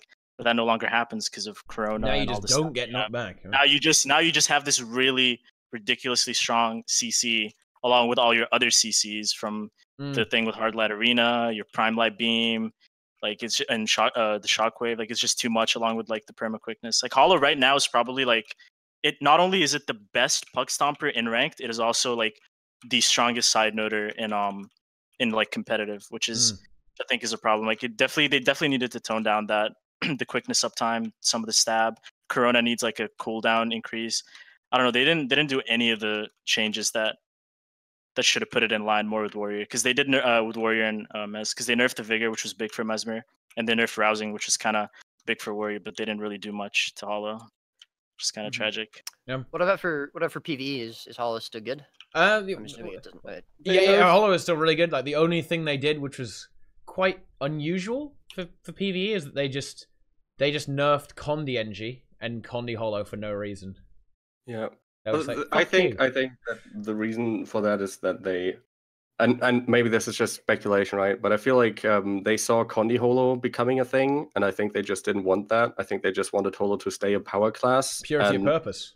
Yeah, exactly. And rather than like reworking the class yet, they probably just didn't have the resources. Or they just didn't have that on the table right now. They just saw, okay, Condi Holo is coming up. We want to do something against that, but we're still working on all this other stuff, so we can't completely rework core Condi right now.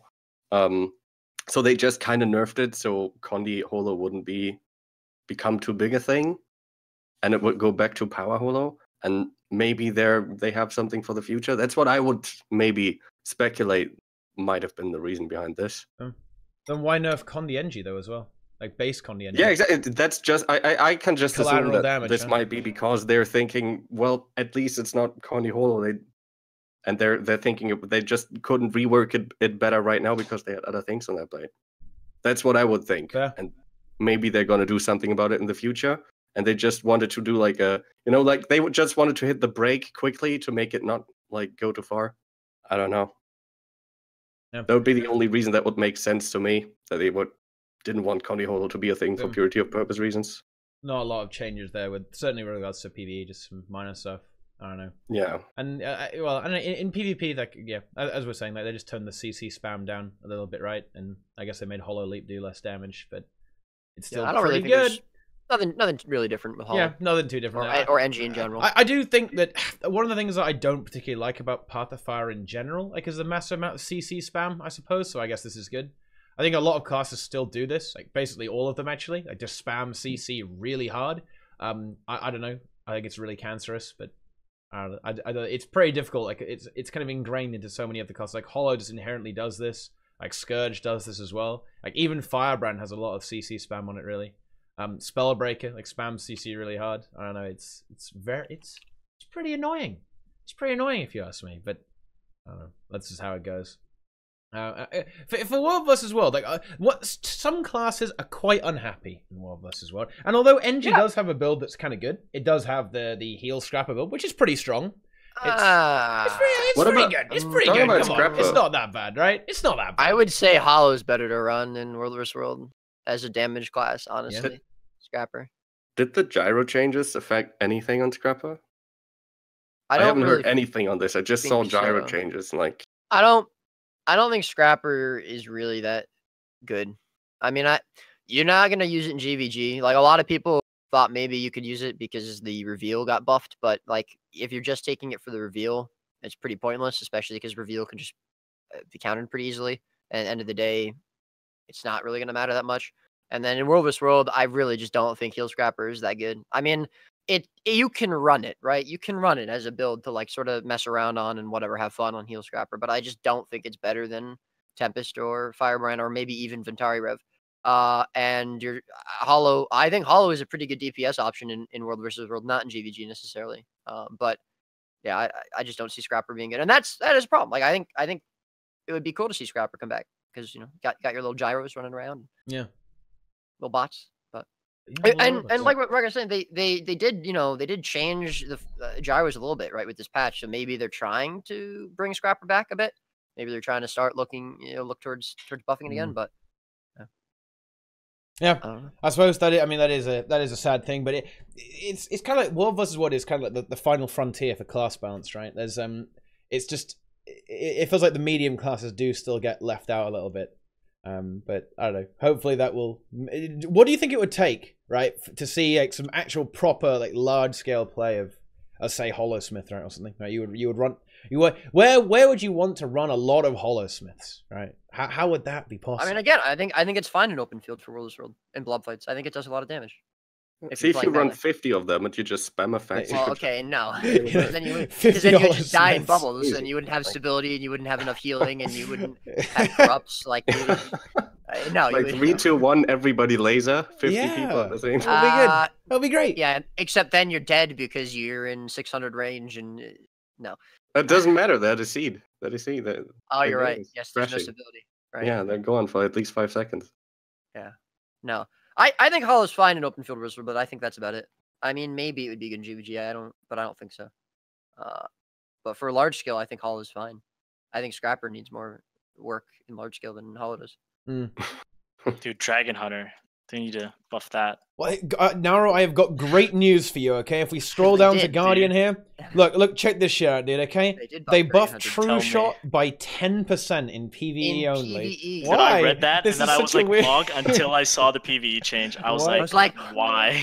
Why did they even do that? That is actually just a fuck you to anyone that still plays Dragon Hunter. It's the most random change ever. It just doesn't make... I don't even know why they did this. Well, they wanted to increase the Dragon Hunter benchmark for PvE. Obviously, maybe they're slightly working towards like a longbow. And then Hunter, maybe it's baby steps. It'll be like 3 years before that happens. The Defender's Dogma change is pretty significant though. So when you block, you can get your F1 back way quicker. But the thing is, you don't get the pull. You don't get the pullback, right? You don't get the pullback way quicker. I actually haven't played with it. I don't even know how it works right now. I know I it think reduces that's a the PvE cooldown. change though. When you block it, it takes 3 seconds off the F1 cooldown. But I'm not sure if it's but only once every 3 seconds. So you have to block every 3 seconds. It will remove 3 seconds from the cooldown. So I guess it's okay, but you won't get your pullback because it's on a separate cooldown. So it's no good. Feels bad. I guess it's rip. I think that's a PvE change. I think that's aimed to reduce the cooldown on your F1 so you get more modifier. You're right, actually. That might actually be trying to so you can get more 10% mods. So I guess it's just like a slight buff to DH in PvE actually. I mean, since you're already kind of like, you can actually like kind of use your blocks offensively in a way now. Like you can like time this with like F3s and Aegises and shares and stuff. You know, yeah, Citadel's right here. You know, it is good for Staff Dragon Hunter. You guys remember that time when Valen lost 1v1 to Staff Dragon Hunter? I remember that. Okay, I rememher that in Mystic builds. Okay, Citadel was wait, he did. Oh yeah, man, he did. Yeah, how did he die? Yeah, he just kept the F1s kept landing. So Citadel was playing like some kind of weird. He got a terrible build, and I believe his character name was If You Lose, You Uninstall or something like that. Okay, and he actually beat two people. Well, he got through the first round of Mystic builds. He defeated a warrior with Staff Dragon Hunter. Then he killed Valen. He didn't beat Valen. He took a round off Valen. Okay, Valen was playing a thief build, and then Citadel had Staff Dragon Hunter. And all he was doing was like trying to burn him, right? Trying to burn him with the F1. Then he would slowly die and slowly bleed out. And there you go. It happened. There you go. Staff Dragon Hunter. Valen exposed. Valen is exposed. Okay, 6 years of thief experience wasn't enough. It just wasn't Most enough. knowledgeable thief didn't have enough knowledge to dodge the one skill. Oh dear. Feels bad, man. Yeah. So, Warrior. Well, Warrior is AIDS, and they nerfed it a bit. That's all that happened there, really. What do you, I would like to hear the PvP opinion on this. I heard a lot that Warrior has too much passive stuff, and like, how do you think about like the active changes to the signets? Like, they buffed the active abilities of the signets pretty significantly, didn't they? Yeah, they did, but they didn't really. They nerfed rousing resilience, and this trait was like the big problem. But like, well, I mean, I'm really hyped about the rifle changes. Dude. One that I found really strong. Yeah, the rifle changes. Yeah, is that being played as that at all a thing in PvP? Oh yeah, dude, you only see rifle warriors now.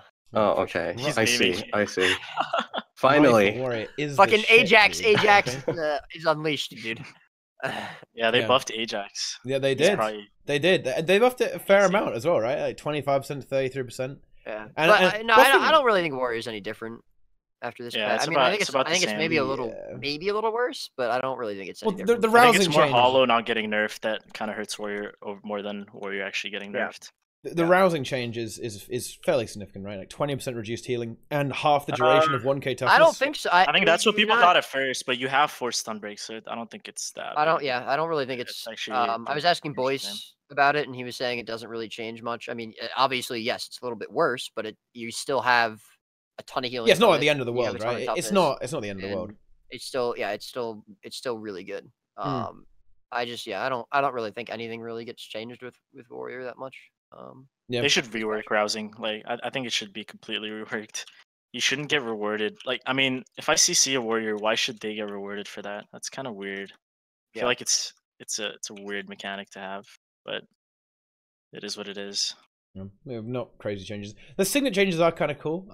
Especially with rifle, you can just charge up that rifle shot with the Signet Fury and boom, rifles. And boom, get that one shot combo. It's almost like they kind of see these meme builds. Damage increase to brutal shot. What is that even? I don't even know what that's the dodgy back one with the immobilize. The 4. Oh. Yeah. The dodgy. I don't think it really does a lot of damage. I don't think it does a lot. Does it? Well, now it does 100% more. Now it does 100%. 100% of one is only one. So I mean, what do you? Insane. Absolutely insane. Yeah. So Warrior. All right. Whatever. Who cares about Warrior? Thief. Well, Dagger Storm. This is a big meme. Okay, this was a sleeper change, dude. Okay, look at this. Yeah. The skill now grants evade. So when you do Dagger Storm, you have like a 4-second evade. From? Like, this is a. I mean, hey, you know what? It was never used, and now it's used. So I guess they did something. Yeah, well, right? I mean, it wasn't really useful before, was it? Because of that, like it just. I mean, I didn't play. Again, I'm not a great PvP player, but I felt like it would be terrible to run that spell because as soon as you'd use it, somebody would drop an AOE on you or something and kill you, and you'd kind of be a sit and duck, right? Yeah, this is a good meme though. Okay, I like this.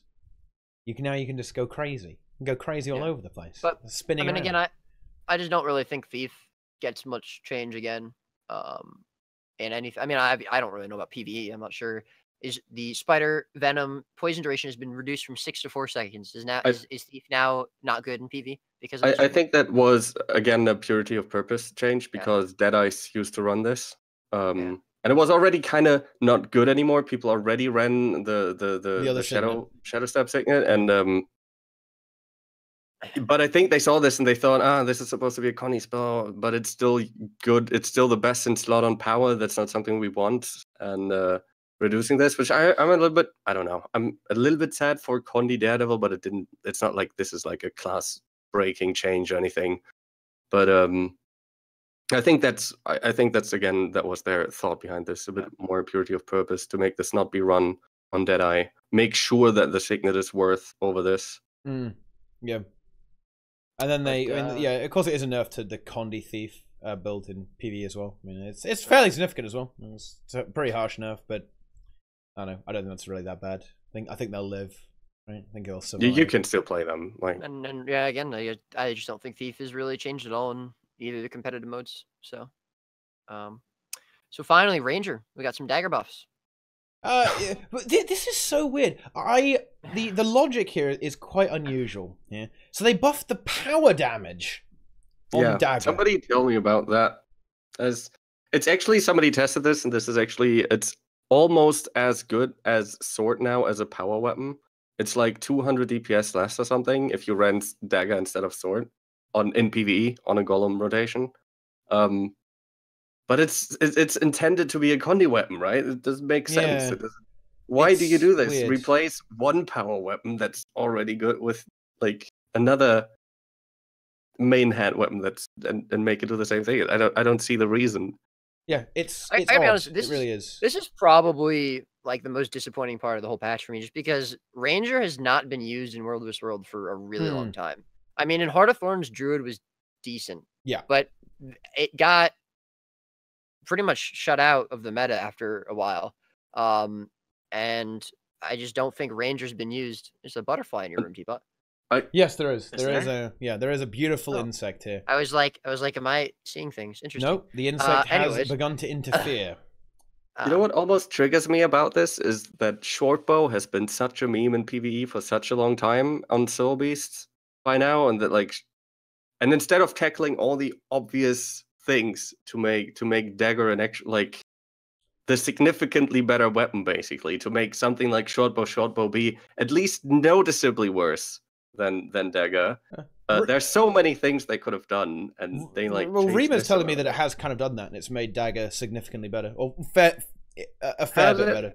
Yeah, a little bit maybe. I mean, I haven't really tested it myself, but it's like there's such obvious ways. There's trades like Light on Your Feet that are just busted for shortbow. There's generally shortbow is just, in my opinion, busted. But but why would you, out of all the things that you can change on a Condi weapon to make it more competitive with other Condi weapons, they want more hybrid classes. Ratio. All right, they want every class to run Selly.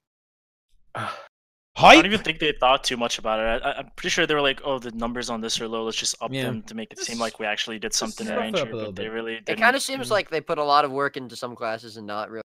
Yeah. Yeah, I mean that's what I don't like about at least Ellie and Ranger in PvP, because those are kind of like right now the two classes that have been the bottom two since, and they still are.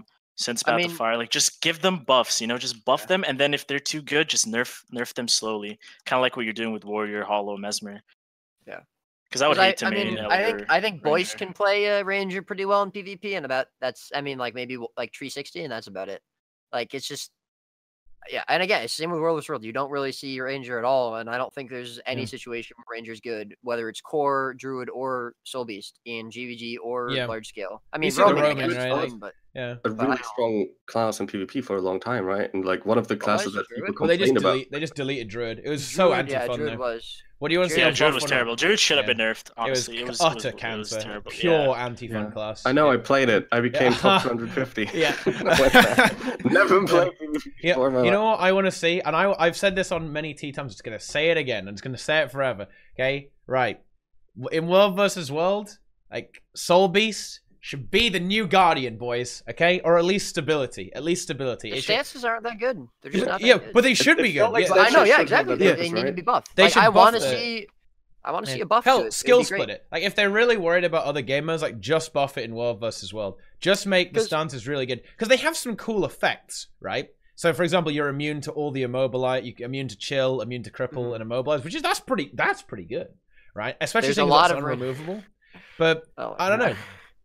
I just feel like there's just not it's shit compared to Guardian. That's the problem, right? When it comes to Soul Beast.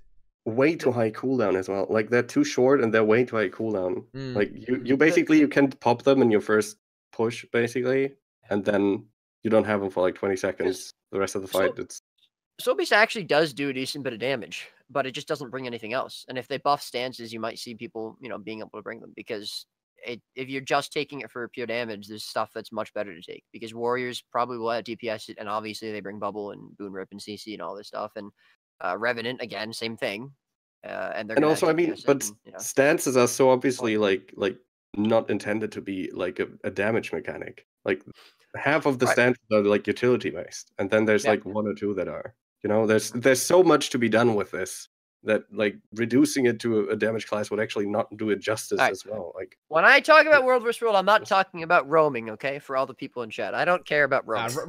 Roaming is a big meme. Right? I know I'm not saying anything against roamers. Roaming is just a meme. But I don't care about. I don't roam. I haven't roamed in a really long time. Roaming is mostly dead in world versus world, and I just don't care about it. And if you balance around roaming, I think that's a mistake. No. So. No, I don't. What about scatting? Shut up. So I'm not talking about roaming. Okay, like if I was talking about roaming, then I would say mirages are amazing, but you don't run mirages in large scale or GVG either. All right, I'm not talking about roaming. Like, yes, there are a lot of rangers in World vs. World. That doesn't mean there should be. I mean, they're bad. There's just no point. Roy beating the Peppos. More like beating the roamers, I guess. But it's just like there's only 10 of them, Roy. Yeah, it's only in the entire game. There's dozens of us. Okay. Wow, it's so toxic. So toxic. It's not wrong though. I mean, look, I don't see used to roam. I legitimately used to roam, but it's dead. It just doesn't it's dead. I think you're mistaken. Malfarian just started crying. They're all just memers. If you play Deadeye or like one-shot Ranger and you're just in stealth and you one-shot someone, you're not a roamer. You're a memer. Okay, you're just there to meme. Okay, because roaming is it's pretty dead. It's very dead. Roy killed roaming. Yeah, dude. Wow, Roy, ruining roaming, huh? Okay. This is why it's so toxic, Roy. You are. I was like, I can't get all 60 of my Zerglings in the map. I need to get less. Get these roamers out of here. Fuck off, roamers. Yeah. All right, go to Edge of the Mist with that shit. All right. I want to get my 50 Scourges in here, dude. Yeah, let's get that shit. Okay, I want to get my massive group in here. Dude, roaming dies 2018. No, roaming died in 2014. Probably 2013, honestly. 2013 roaming was popping, bro. Well, yeah, but then it died. Yeah. Then it just went like it was. But anyway, it's just a case of like Soul Beast needs something to compete with. Well, the stances just need to be made so they can compete with the other good supports, right? Yeah. Then it can be good. Or make Druid good again, like. No, I just don't like. I mean, you don't like Druid. I don't know. I don't buff it to the point where it gets to be like where it was before. I'm obviously in PvP, but in World vs. World, I think it was. I mean, it almost wasn't good enough to be used, so that's fine. You know what? Yeah, it was good in World vs. World, not in PvP. Okay, so for Druid, you know what you do? Okay, you just make it so delete it. Well, no, you probably fix some of the cooldowns because I think the cooldowns have just got wrecked quite a lot. Okay, but you know what you do? Okay, simple. You just make the AoE on Celestial Shadow really fucking huge. Okay, so that means you have a Zerg. Okay, well, you don't have a Zerg, but you have 15 people. You have a Druid in each subgroup, and you just stealth and restart. You just vanish and super speed every 15 seconds. Fucking hype, dude. Holy shit. Think how much of a meme that'd be. Like, imagine if you stealth up every 15 seconds. Like, your entire group goes invisible every 15 seconds. You run around. Okay, TeaTime, you should not bounce. I think how good that would be. That'd be such a good meme. Angeline, listen, dude, I'm not telling you can't roam, dude. If you want to roam, more power to you. I'm just saying, I personally don't care about it. I'm not talking about roaming. So roaming is fine. If you want to roam, great. Have fun. Good luck. I hope you gank a lot of people. All right. Even though it's annoying as shit. But anyways, that would be such a good strat. That would be so much fun. That would be awful. Well, I guess it would be good against Pin Snipe, but yeah, I think I don't know. I just feel like that would be a really fun gimmick that only Druid could really pull off. Yeah, like with a lot of they nerf Celestial Avatar very hard, and they introduce a lot of power creep. Like it just can't really compete anymore in a World versus World context. I don't know. So I mean, it didn't. Also, one of the strongest skills that Druid brought to like GVG specifically was Search and Rescue, and it's really buggy. It's really buggy, so that needs to be fixed. Search and Rescue is great. I mean, it was basically Transfusion on Ranger, but I think it has a bigger radius. I think. So I believe there's a 900 range from a 600 range of Transfusion. But it's just really buggy. So if they fix that, then that would be really cool because that would be another functionality that Druid would bring to GVG. Well, or Ranger, right? In general, right? Or Ranger, yeah, exactly. Ranger general. Yeah. Soul Beast. There you go. So that'll be good. I would definitely love to see some buffs to Ranger, because Rangers are discriminated against guys in World Bus as well. They're just not allowed to see them. Kick them out the squad. I mean, I think since like a year before Heart of Thorns, they were bad. Yeah. Like, you used to run them in focus parties sometimes, but you know, and obviously Druid was used, but again, other than that, it's just like, I think Ranger's probably the most discriminated class in World World. Yeah, and the worst. Well, so. It's also kind of the class that a lot of newer players play as well. Like, oh, Ranger. Dude. My first class in Guild Wars 1 was a Ranger. Dude. It's not the most because people love pets. You get to charm a pet. Yeah, people love pets. They love cute animals. Okay, that's just what people like. I'm just saying. That's just what it is. People just love those cute animals. But then the pet is basically useless. And it does nothing. Yeah, but that's kind of why Soul Beast with this golden opportunity, right? Because suddenly you have the ability to remove this dumbass AI that just runs in and dies in these Zerg contexts. So if you have a good Soul Beast, well, if you have a Soul Beast that can work, then you can kind of get away from the pet, right? And get some other utility. I don't know. They just need to like massively increase the support it gives, and then just reduce the cooldowns on everything. Make the stances way better. So you think it should be a support role, not a DPS role, or DPS and utility? Yeah, I think stance share kind of makes it so it could be a support, and I also think that Guardian should have an alternative, right? Or at least the stability component of it, because I mean, Guardian has been best in slot for stability since day one. Right? You want to make something sort of replace Guardian, give something a lot of AoE stun breaks.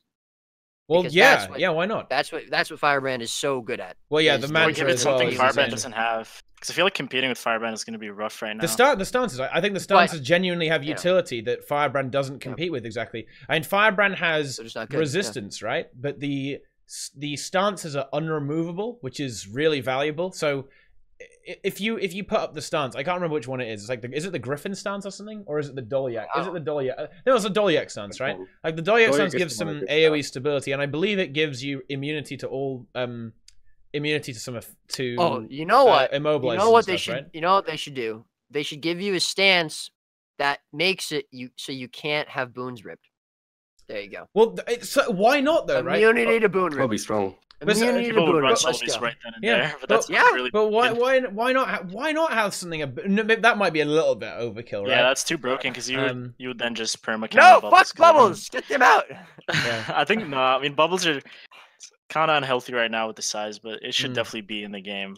Yeah, I know. Well, and Kidder highlights another really big problem here, right? Like not having a good weapon to play a support role is a really big problem. Yeah. Here as well. Because you have staff on Druid, but you don't have anything like that on it's the same thing with Necro. People actually thought that Scourge was going to be like support, and I'm like, they don't have a weapon that facilitates that, so they're just going to be damage. It's really OP, and support Scourge is probably the most overpowered build in PvE right now, but that's for right. Yeah, no, because you have the res, the double blood and shit like that. Yeah, but then still, for it to be like in PvP and World v World, they would need like a weapon. That either like applies barrier or heals or like removes conditions. I think Dagger should be reworked on Necro to be a support weapon over a damage weapon. 100%. Dagger should be complete. It should be fully reworked into a support. Well, on Ranger, I think the alternative there, Kidder, I think it could maybe have it more towards a hybrid. But what if they just like made like one pet, has say in Soul Beast, right? You go into like, I don't know, like Blue Mower or some shit, right? And it has a lot of very short cooldown support abilities. So like the pet, dude, you could have 5 Moa stands. So the pet kind of becomes a weapon. Yeah. So instead of using weapons to support, you literally use the Soul Beast abilities as all of your support abilities, right? Combined with the stances, like maybe you can get some work done there. Here's an idea. All right. In World vs. World, you have all these absolutely useless NPC creatures, right? What if Soul Beast's elite skill summoned all of them to attack your enemies? So you had an armies of scales and bears, and amazing, dude. There's an elite, when you use the elite in a massive radius of like 10,000, it aggroes all NPCs onto the enemy, dude. Holy shit. That would be so cool, dude. Yeah. 15k rats, yeah. You remember that shit? Like the 10k rats? Think about it. Even the wyverns in the desert, yes. The elite wyverns in the desert map just come out of nowhere. They fly out of the sky and they kill everybody. That'd be sick. Dude. Because what does World vs. World need more of? PvE. Yes. Because World vs. World players love PvE. Okay, that's why they that's why they're Desert Borderland lords. That's why we play World vs. World, to get more PvE. Exactly. Yeah. That I guess that kind of outlines what happened to Soul Beast and what the problems still remain with it, right? So like, it's better in PvE. They buffed the dagger build, so Soul Beast Roca, you'll be so happy. Soul Beast Cubed is it gets wrecked by Dagger Torch now. Okay. It's shit. I don't know. It's unnecessary. There's obvious things to change. Yeah, Short Bow needs to get nerfed, in my opinion. Like, there are obvious trade choices that need to get... So you're still mad at the Soul Beast Cubed users? I think Light on Your Feet is a dumb trade. I think Light on Your Feet is a trade that completely misses its purpose. Like, it's there's a thought process behind Light on Your Feet that could make it interesting, but it's like completely diminished by the fact that the passive effects of the trade are so strong. It's... Fair enough. And that would be like the obvious first thing I would tackle if I was to want to make other weapons more competitive with short bow. I would remove the obviously stupid traits that it has, or like change them. Yeah. Well, fair enough. Fair enough about that then, I suppose. But yeah, wait, is that the last class? That's all 9 classes. I can't believe it, guys. We've covered every single class. Wow. We're so good at doing tea time. Now we can talk about the novelties. Oh, finally! I can't believe this. This is such a really weird change. This they randomly added this new UI feature that you can put the trumpet into your UI now, which is really cool. It's all in the wardrobe, so you don't have to carry these things around. Really great change. Quality of life, boys. I freed up like 10 bank spots. Definitely not. I mean, it's not. Of course, it's not a bad change. It's a cool change. Sure, you have a keybind for your bench now. Easy. Yeah. So it's amazing. Your roleplay potential is up, right, Naru? So you can roleplay really hard as Doom now. I don't know what to put into my shared inventory slot now anymore. It's just new slot now. Everyone's got a new slot. Yeah. I do like it, actually. I do like the fact that they've done it. Quality of life is always very good stuff. I mean, they are fun little items, and it did get annoying when they like filled up your inventory. I mean, I never use those too much, but I have that issue when it comes to like, I don't know, a bunch of different like tonics and stuff. I have it mostly for tonics because I usually play every open world map once, and I get the tonics just to like have them. And although I don't really play with them much, but like something like that for tonics would be more useful in my opinion. But there was it was like a major concern to me. Like I would never like get these novelties because I thought they would just fill up my inventory and eventually they'd end up in my bank, filling up a bank slot that I'd later regret not using. And so it's a fun little change. Yeah, it is a fun little change, and it's always good to have some convenience like that, right? And yeah, as they were adding more and more of them, it kind of made sense that would happen. And not being able to use them on all your characters all at once is really annoying anyway. So I don't know. And you can use them. You can use them in raids now and stuff, which is kind of cool. And use them in World vs. World, which is. Can you use the throne in raids now? Yeah, you can use certainly some of them work in raids. I think. I saw a bass guitar in raids. So it's pretty hype. You can laugh at all the silly people that spent thousands of gold on the Doom throne because you only had to spend 600 gems on your dragon. Yeah. I laugh as I unravel my enormous throne next to their tiny little Doom chest that they bought. Doom is so last year, dude. Yeah. Yeah. I go to open world places now just to pack out the throne next to people on the chair, just to show dominance. Yeah. I do open world tours. I do world bosses now for this reason. I gotta be honest, if you can use the throne in World vs. World, I'm buying it. And after we kill people, I'm just gonna use it on them. I don't think you can. God damn it, this novelty changes shit. No, I'm just kidding. But I want to mention one thing that I want to give ArenaNet credit for. I think I've seen and that is PAX that's going on right now, and I've seen tweets about that, and I think that is probably the best thing I've seen them do, marketing and convention wise ever. Oh, yeah? They've actually they actually have an area that has like computers rigged up, and they have devs. They have people who can come up there and on a fully equipped account play the Deepstone Fractal. And I think that's so good. And meanwhile, they're like devs going around showing them the fractal, and I think that is so amazing. That was always something that I've missed, like a presence like this. It would have been nice if they had. I mean, maybe I missed it, but it would have been nice if they'd sort of announced that they were gonna, have a big convention at PAX. I don't know. I don't think they did. It's classic, ain't it? Right? Like they do this kind of cool event, and they just don't tell anyone until it already happens. Right? It's just.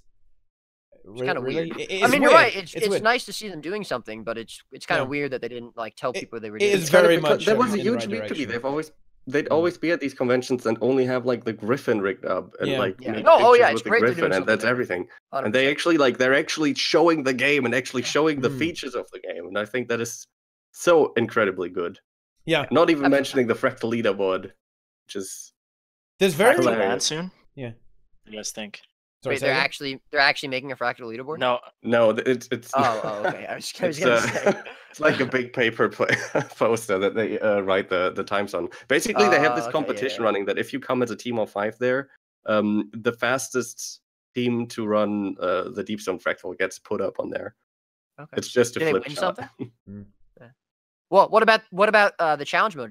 Do they use the challenge mode for it? There's no CM in Deepstone though. Yeah. There's no CM. Wow. Wow. Well, why would they make a fractal without a CM, Teapot? Well, this is an interesting argument, but not every fractal has to be a CM. I mean, look, some of the fractals are just meant to be easy. And look at the ones that exist, right? Stuff like uncategorized is like a joke meme fractal, right?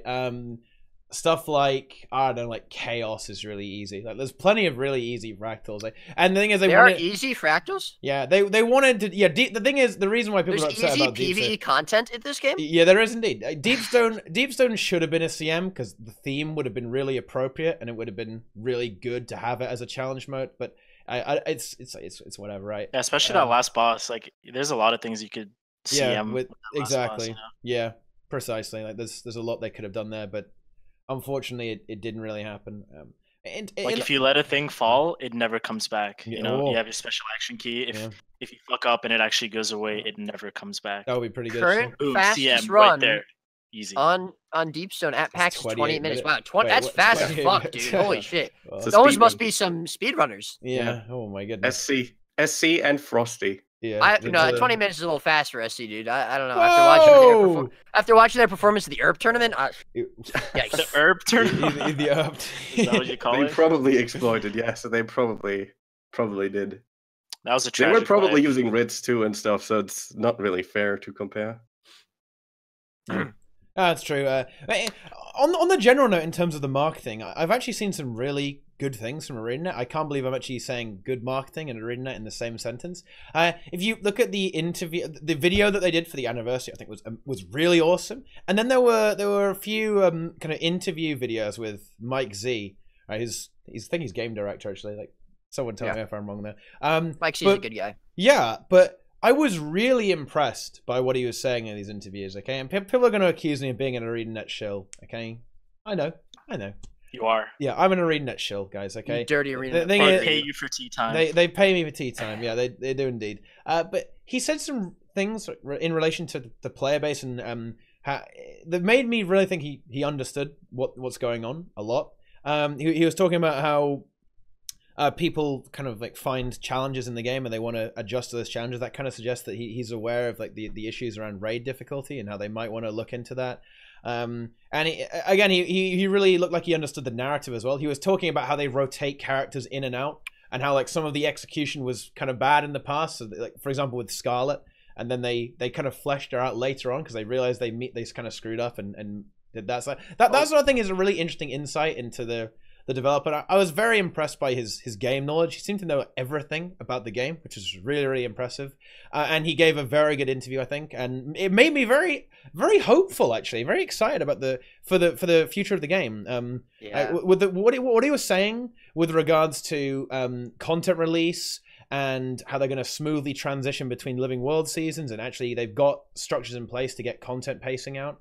With regards and to they're working on the 6th raid wing. They've started working on it. It was really impressive, actually. Mike Z's the kind of guy, he really listens to all the feedback. He takes every feedback seriously. He's like, you'd see him on an A standing in Lion Sarge actually talking in map chat, and like I mean, I got to meet him at Gamescom last year, and it was great, right? I mean, you did too as well, and like he really like listened and he like talked about everything that you'd bring up.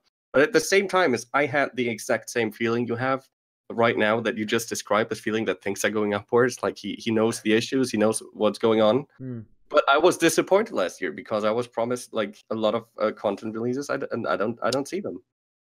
I don't see them promised. I had that same feeling, and I would say I'm actually disappointed. I do not share your enthusiasm, Teapot. No, I'm sorry, no. Do you just see it as almost like empty promises then, to a certain extent? Like you just. I mean, I don't know. I didn't watch the video. All right, and I do like Mike Z. I think he's a cool, but I don't have a lot of faith at the moment. I don't think it's that bad. I feel like, I mean, I listen to you guys talk about like Wing 6, you know, taking too long, but I really don't think it's as like big of a deal. Because me as a casual raider, PvP player. Yeah, I mean, I'm PvX too. I do raids and stuff. No, imagine if you weren't able to PvP for the last 10 months. No, but what? But PvP's been worse than raids because PvP has had the same maps for over a year.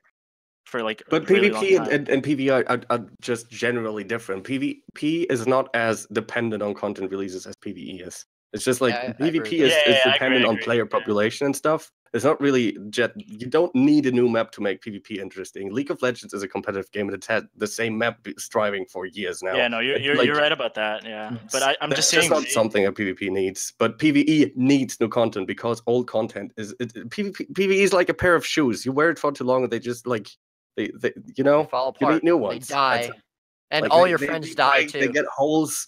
It's I don't know. You need new content in PvE to keep it interesting. Obviously new content, but I mean more accessible content, which is why I think raid isn't their priority because the average player still doesn't like clear like raids the way you guys might think they do. That's all I'm saying. You know, he's right. I think it's wrong. Which is why I'm not saying it's as bad. Average player though, because I don't think. But there's some easy, like there's some things that have been suggested to address that. Like easy modes.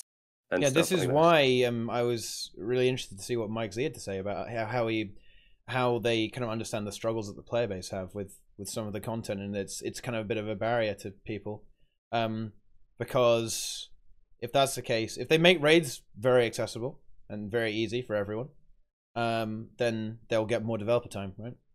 And that's kind of the same for World vs. World. Like if there was a way to make World vs. World much more accessible to very, very casual players, right?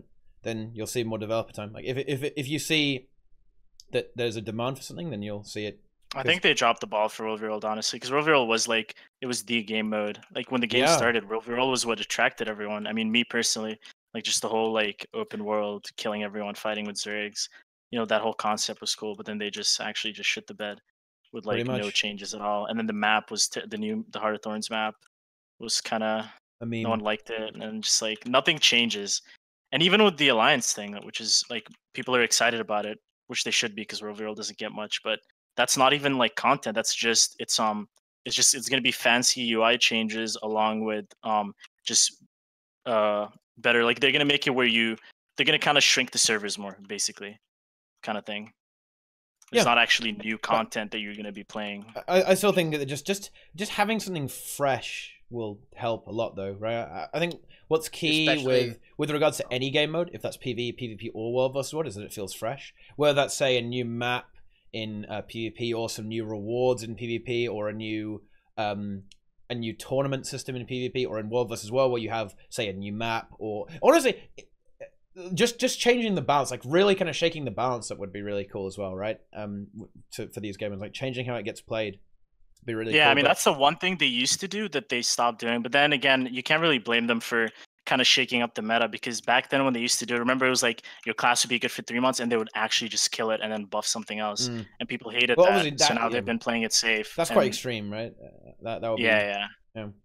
But now it's like too safe. Like classes like Ranger and Ellie that have been bad since Path of Fire in PvP and World v World. Well, not Staff Ellie, I guess, is good, but Ranger has been bad since Path of Fire. And it's still bad. Like they're just not going ham and just giving it the changes that it needs to just be competitive. Or good.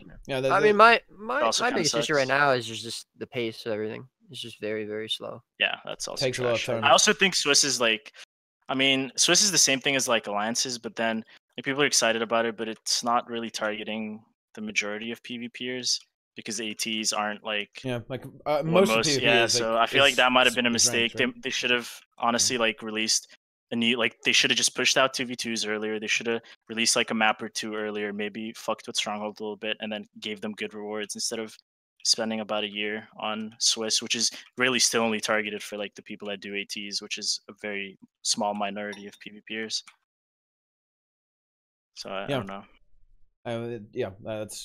That's very true, and I that kind of rework is, again, it's not really going to really change. But the thing is, with PvP, like at least with PvP, you're getting 2v2s after Swiss, right? You're getting content after. But with World v World, it's like you don't want people to get too excited about something, because then like people will enjoy the whole alliance thing. You know, they get to pick who they play with, but then they're gonna like it's gonna hit them like a couple months after. It's like, oh shit, like it's the same maps, it's the same content, it's the same meta. Like nothing changed. It's just the different UI. Once you get used to that, so they have to be prepared to release new content after like the whole alliance system, which I mean they did need to release the alliance system because it's kind of like fundamental at this point for Overworld, but they need content right after. That is true, I think, but I would say that's maybe slightly too cynical. With alliances, I think it has a big potential to turn into a lot of self-generating content with the interactions between guilds, right? With guilds, if you give World vs. World a more clear-cut objective and a more reason to be good and reason to win, I think it almost works out on its own. If people have a reason to beat each other, then the game can kind of run itself and make its own content, you know?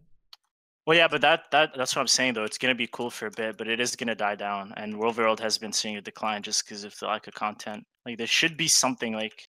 And I mean, it's actually reached the point where most World Worlders think that something is better than nothing. Like if they release a new map now, even if it's, like, terrible, they would probably be hype about it, you know, kind of thing. Ooh, wow, it depends. I mean, not, like, if it's not as bad as the Desert Borderlands. As long as it's... Yeah, if it's not as bad as the HUT release, but...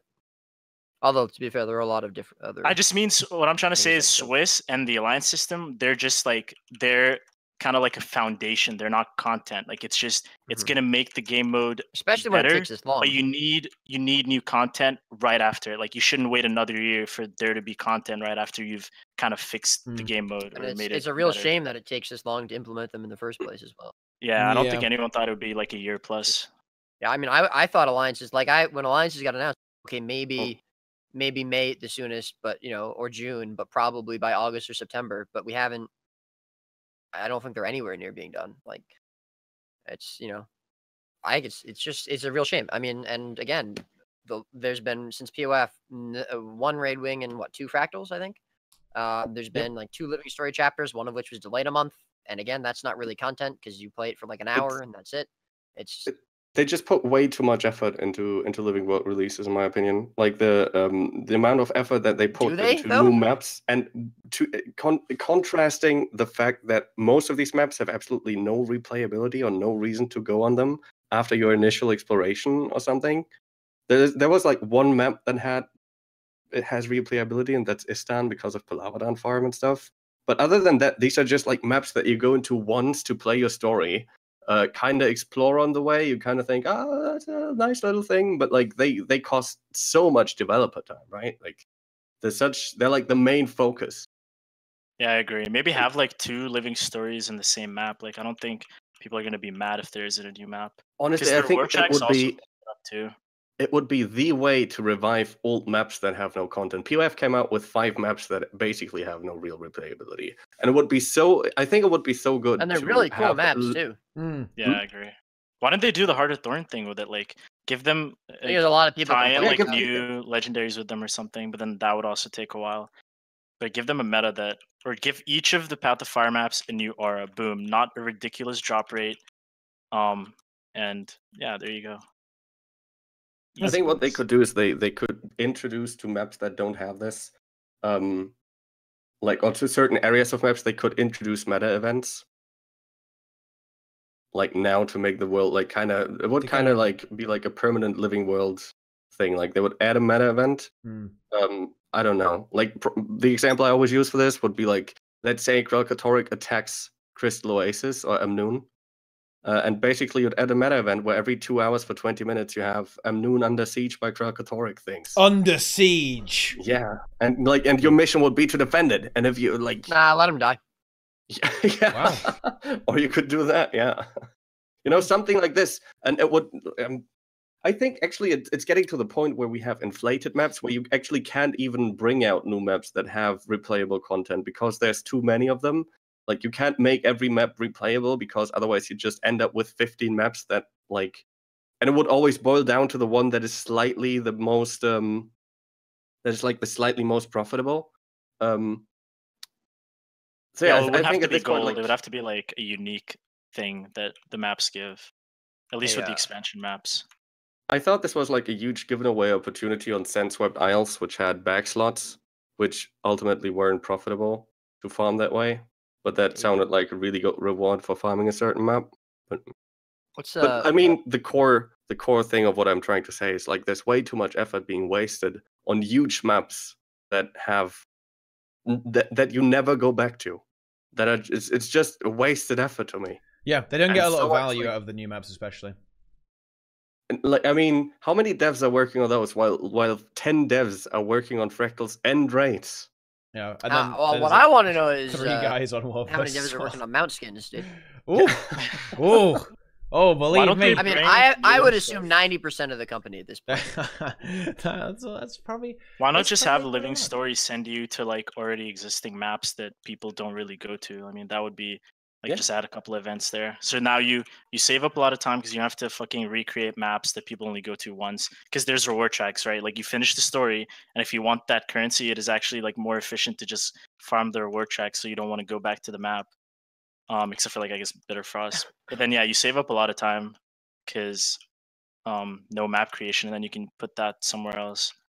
I feel like that would be way better than actually creating a map every 3 months. Exactly. For content. Yeah, they could. I mean, they could still every now and then put out a map. I think they're kind of too much clinging to this principle of every Living World update has to have a map. Yeah, that's terrible. I don't like that.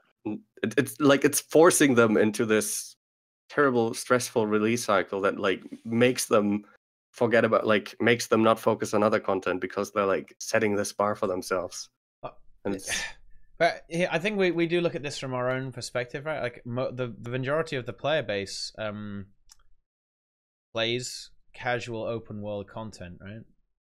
So, but do they play these maps that don't have replayability, or do they just go to a stand? No, okay. Here's something. Here's something that might concern you a bit. The way Mike Z described the game was almost like a TV show that you participate in, right? And that's actually how a lot of people play the game. I think they actually do play the game as a TV show that you can participate in. So I want to change the channel. What?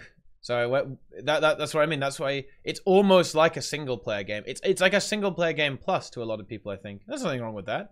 But I think we do have to consider that. I think a lot of people do just want to play through the story once, and then you have the added bonus of being able to go around and farm some loot and look all pretty and ride around on a beetle. So no, I also very much enjoy looking all pretty in game and stuff, right? I do enjoy a lot of casual stuff that people don't think I have fun with, all right? But at the same time, you lose all the. So basically, Rocky, you just admitted you hate raiding. All right, great. And Rocky's gonna do that in real life soon, guys. Get ready. He's gonna dress up in real life soon. Just had to bring that up. Yeah. Was it the slutty samurai costume? It's nearly here, right, Rocker? It's very close. It's very close. Rocco, what did you do? I'm scared at this point to say fixed dates, but it's. What did you do, Rocco? Things just keep happening, but yeah, it's next weekend at the latest. Oh.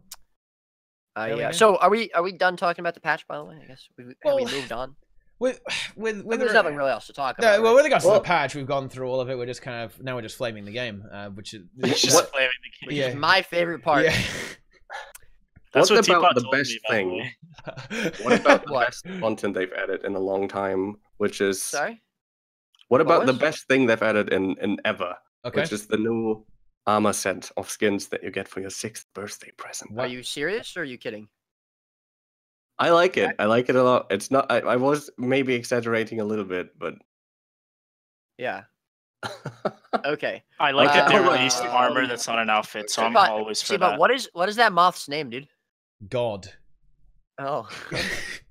Is that your friend? Yeah. It is now. The moth has dominion over me, guys. Okay. Okay. Yeah. That's what God looks like, then, I guess. It's Arophia. Okay, Arophia claims the moth as her. It's Nemesis. It's Nemesis back from the grave, dude. Mothra, oh boy. Or are you okay? No. I mean, I'm impressed that they managed to do an armor skin. Seeing as it, wait, how long did it? Okay, wait, let's do a bit of an let's meme ArenaNet a little bit. So they claim it takes them about 6 months to do an armor set, right? Yeah, I mean I think that's probably if they're working at breakneck pace, but. So is that good? Like that's terrible. No. Right? Yes. So what? Like how fast does WoW release armor sets? I was kidding. If that's true though, right? Then surely they were working on the 6th birthday present for 6 months prior to its release. Well, I'm glad that they released that content instead of a raid wing or an update for World versus World. Yeah, I mean, why did they do that? I mean, gee willikers. Oh, God. If I didn't have my armor skin for my 6th birthday gift, I'd be real disappointed. Well, that's what I mean, right? Isn't it a bit like, why would they do that if they're already so pushed for time, you know? I mean, it's a bit weird. Well, you know what, Teapot? I would rather wait 5 years and have a real nice raid wing that takes me a day to complete than have a rushed raid wing that is not enjoyable, okay? A day to complete? Teapot? Oh, man. Yeah, a whole day. A whole day. Raid it took me a year to get Doom CM, and I had to get carried by Teapot. Yeah. Yeah, but Teapot finished it in a day, so. Dude, no, Doom CM. Doom CM took a week. Not CM. No, I'm not talking about CM. I'm not talking about CM. But I will say that Doom is good because it was probably the most challenging thing to date. But again, it's just like. Yeah. Where's the next? Well, the key in all of this, right? Like this kind of argument or discussion, whatever, has been said 1,000 times. It all comes down to content pacing, right? You wouldn't notice this if it was, say, a raid wing. Honestly, even a raid wing every like 5 months, 4 to 5 months, or like 6, even 6 months wouldn't feel that bad. But the fact that it's going to end up as 10 months, and again, we don't know. Again, it's a lack. Yeah, you're saying 10 months as if it's coming out tomorrow. It's a lack of knowing as well. I said that I feel like this is a little lost on people when I said this last time, but it's a lack of knowledge of what's actually going to happen. Like if we knew for sure that the raid wing was going to come out every 6 months, and I don't think anyone would mind. Like honestly, even if it was a slower schedule, if it was like 8 months, if there's a raid wing every 8 months, right? Like even that, people wouldn't be as dissatisfied with the game because they would know it's going to happen. If we knew, if say in World vs. World, we knew that alliances were going to be out like next February or something, just like as a random meme, right? Then I don't think people will be as dissatisfied. If we knew when Swiss was coming, or we knew when the 2v2 thingy was coming instead of just data mining, it will be better.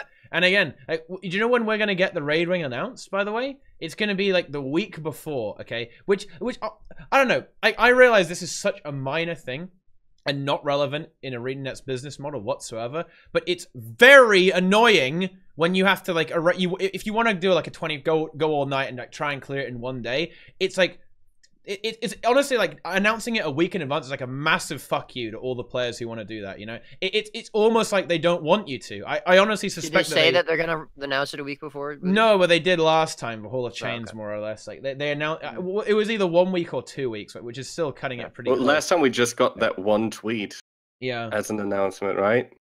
Did we just get that one tweet of like a raid portal and... in the underworld? I feel like it's so silly though.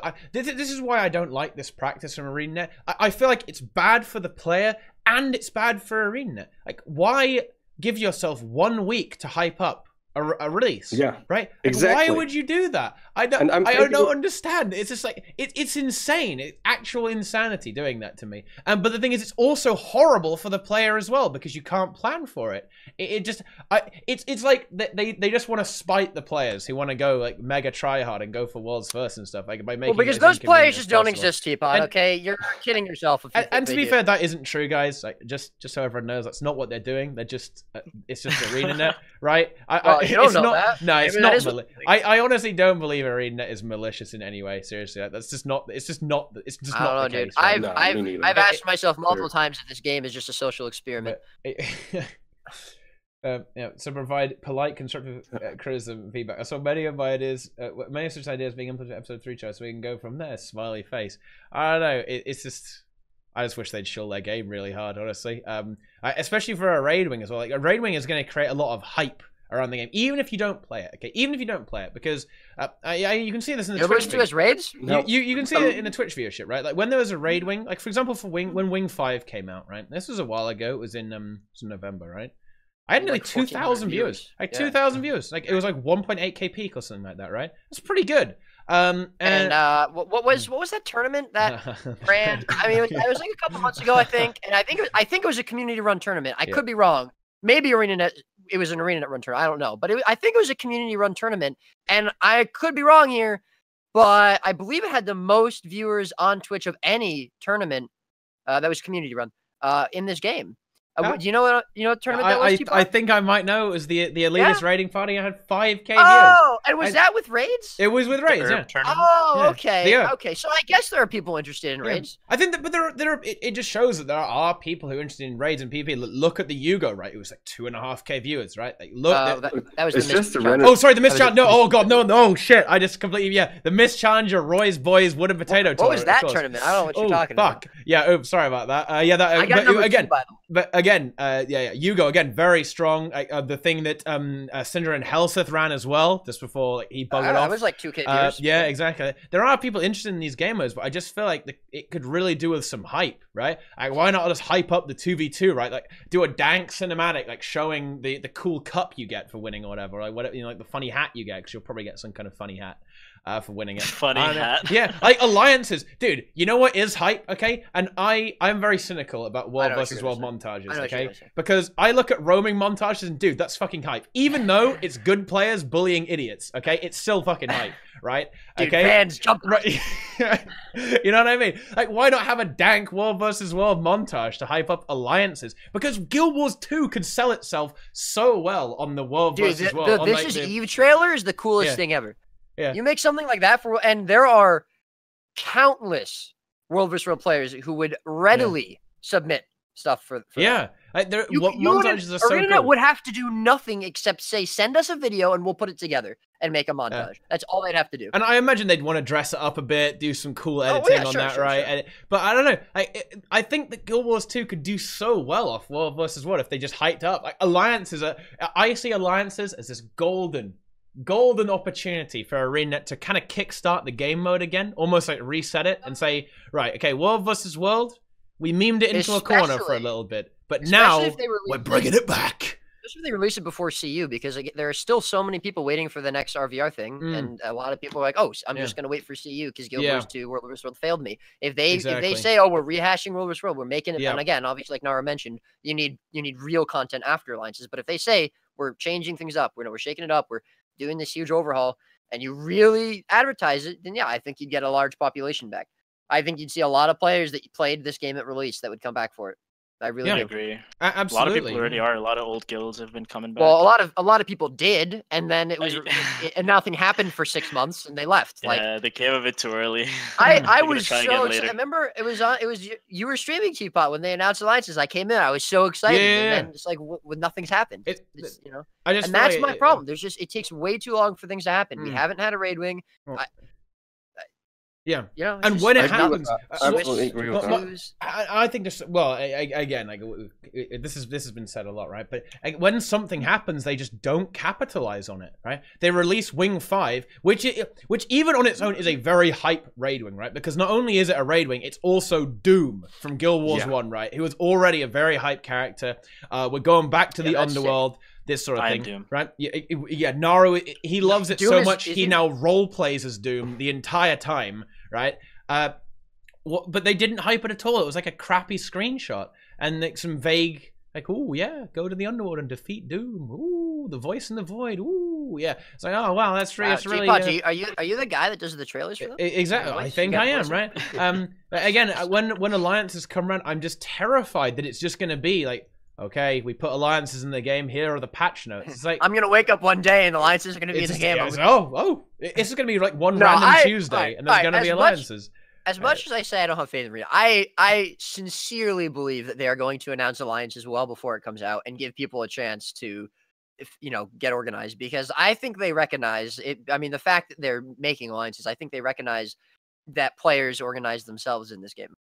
I'm very sure they're going to announce it. And also because of the fact that they're going to give you titles based on the server you're on, and I'm pretty sure it'll be whatever server you're on when alliances come out. Yeah. As opposed to so I think they want people to be able to go to that server.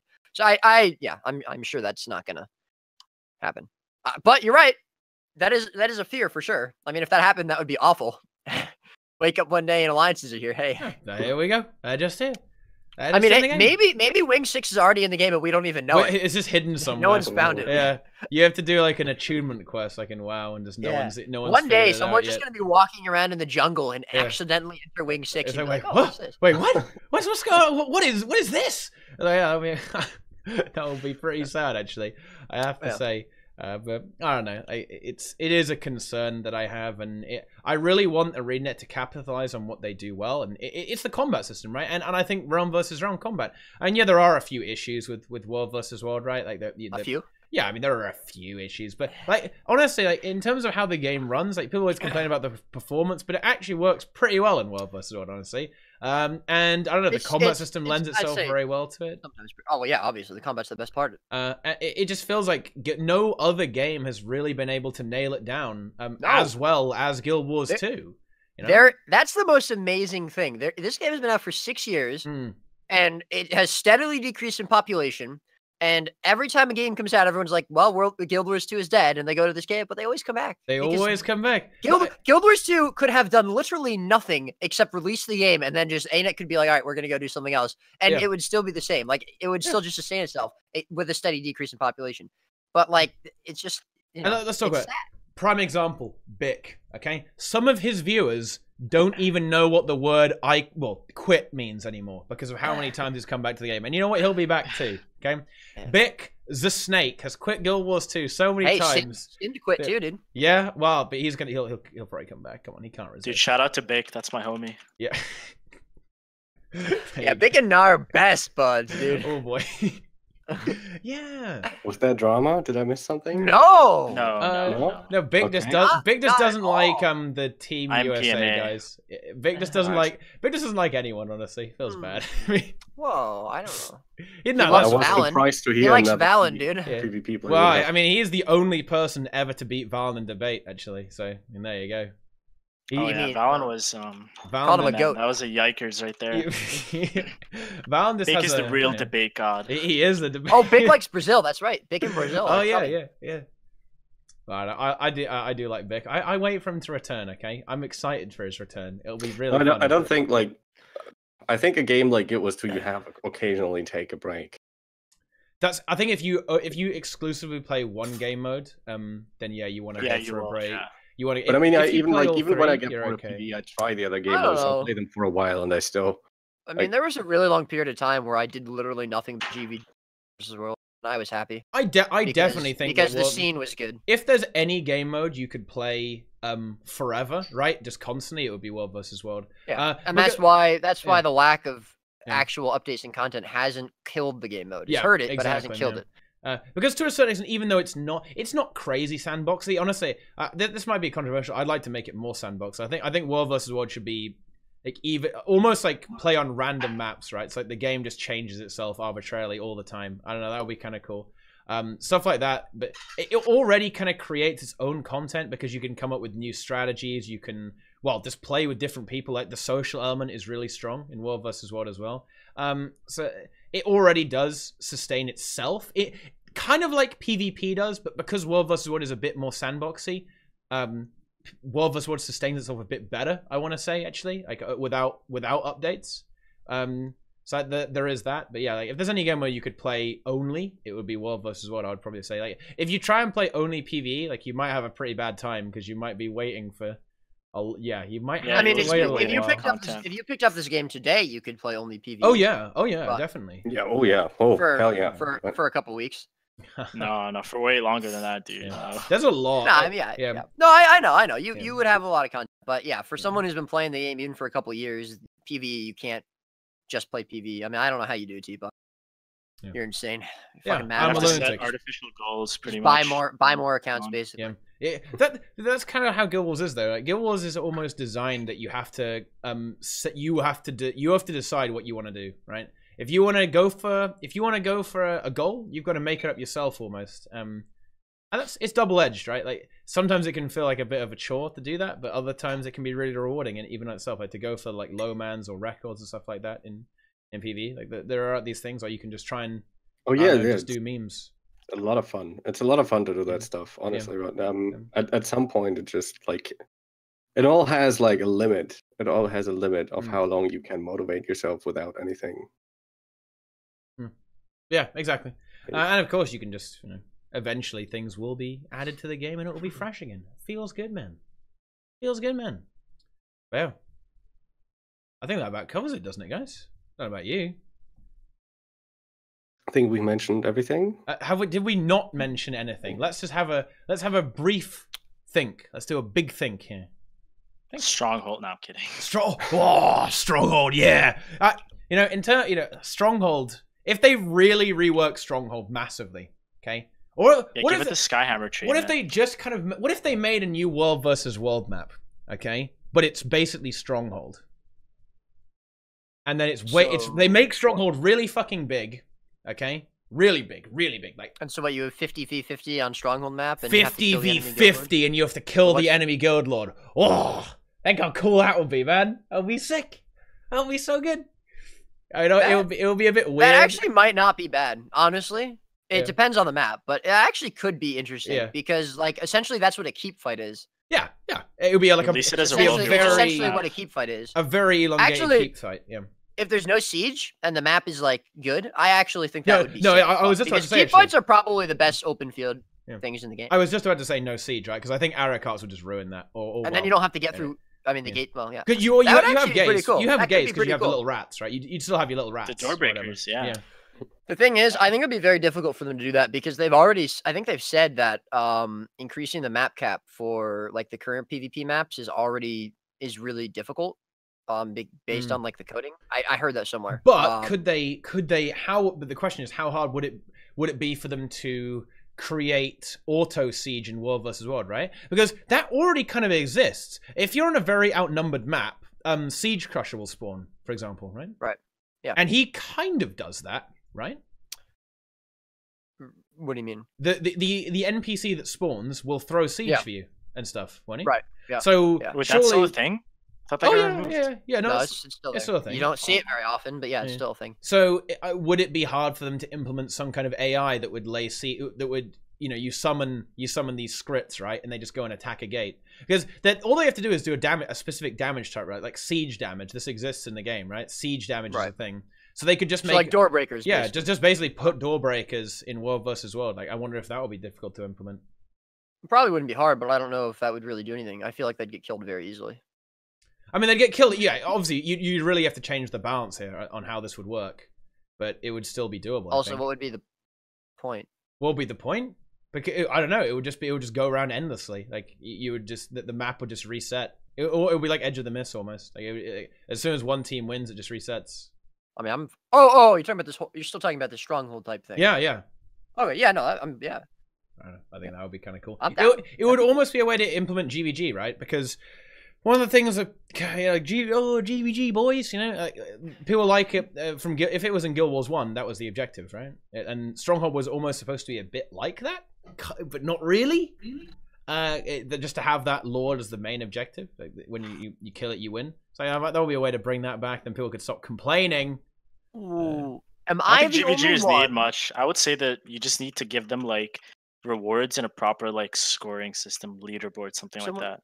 Someone asking in Twitch, am I the only one that wishes Warriors World had smaller skirmish/tactical gameplay? Well, now here's interesting, friend. You're saying you want fights with smaller scale numbers? Because I believe something like that exists, and it's called GVG.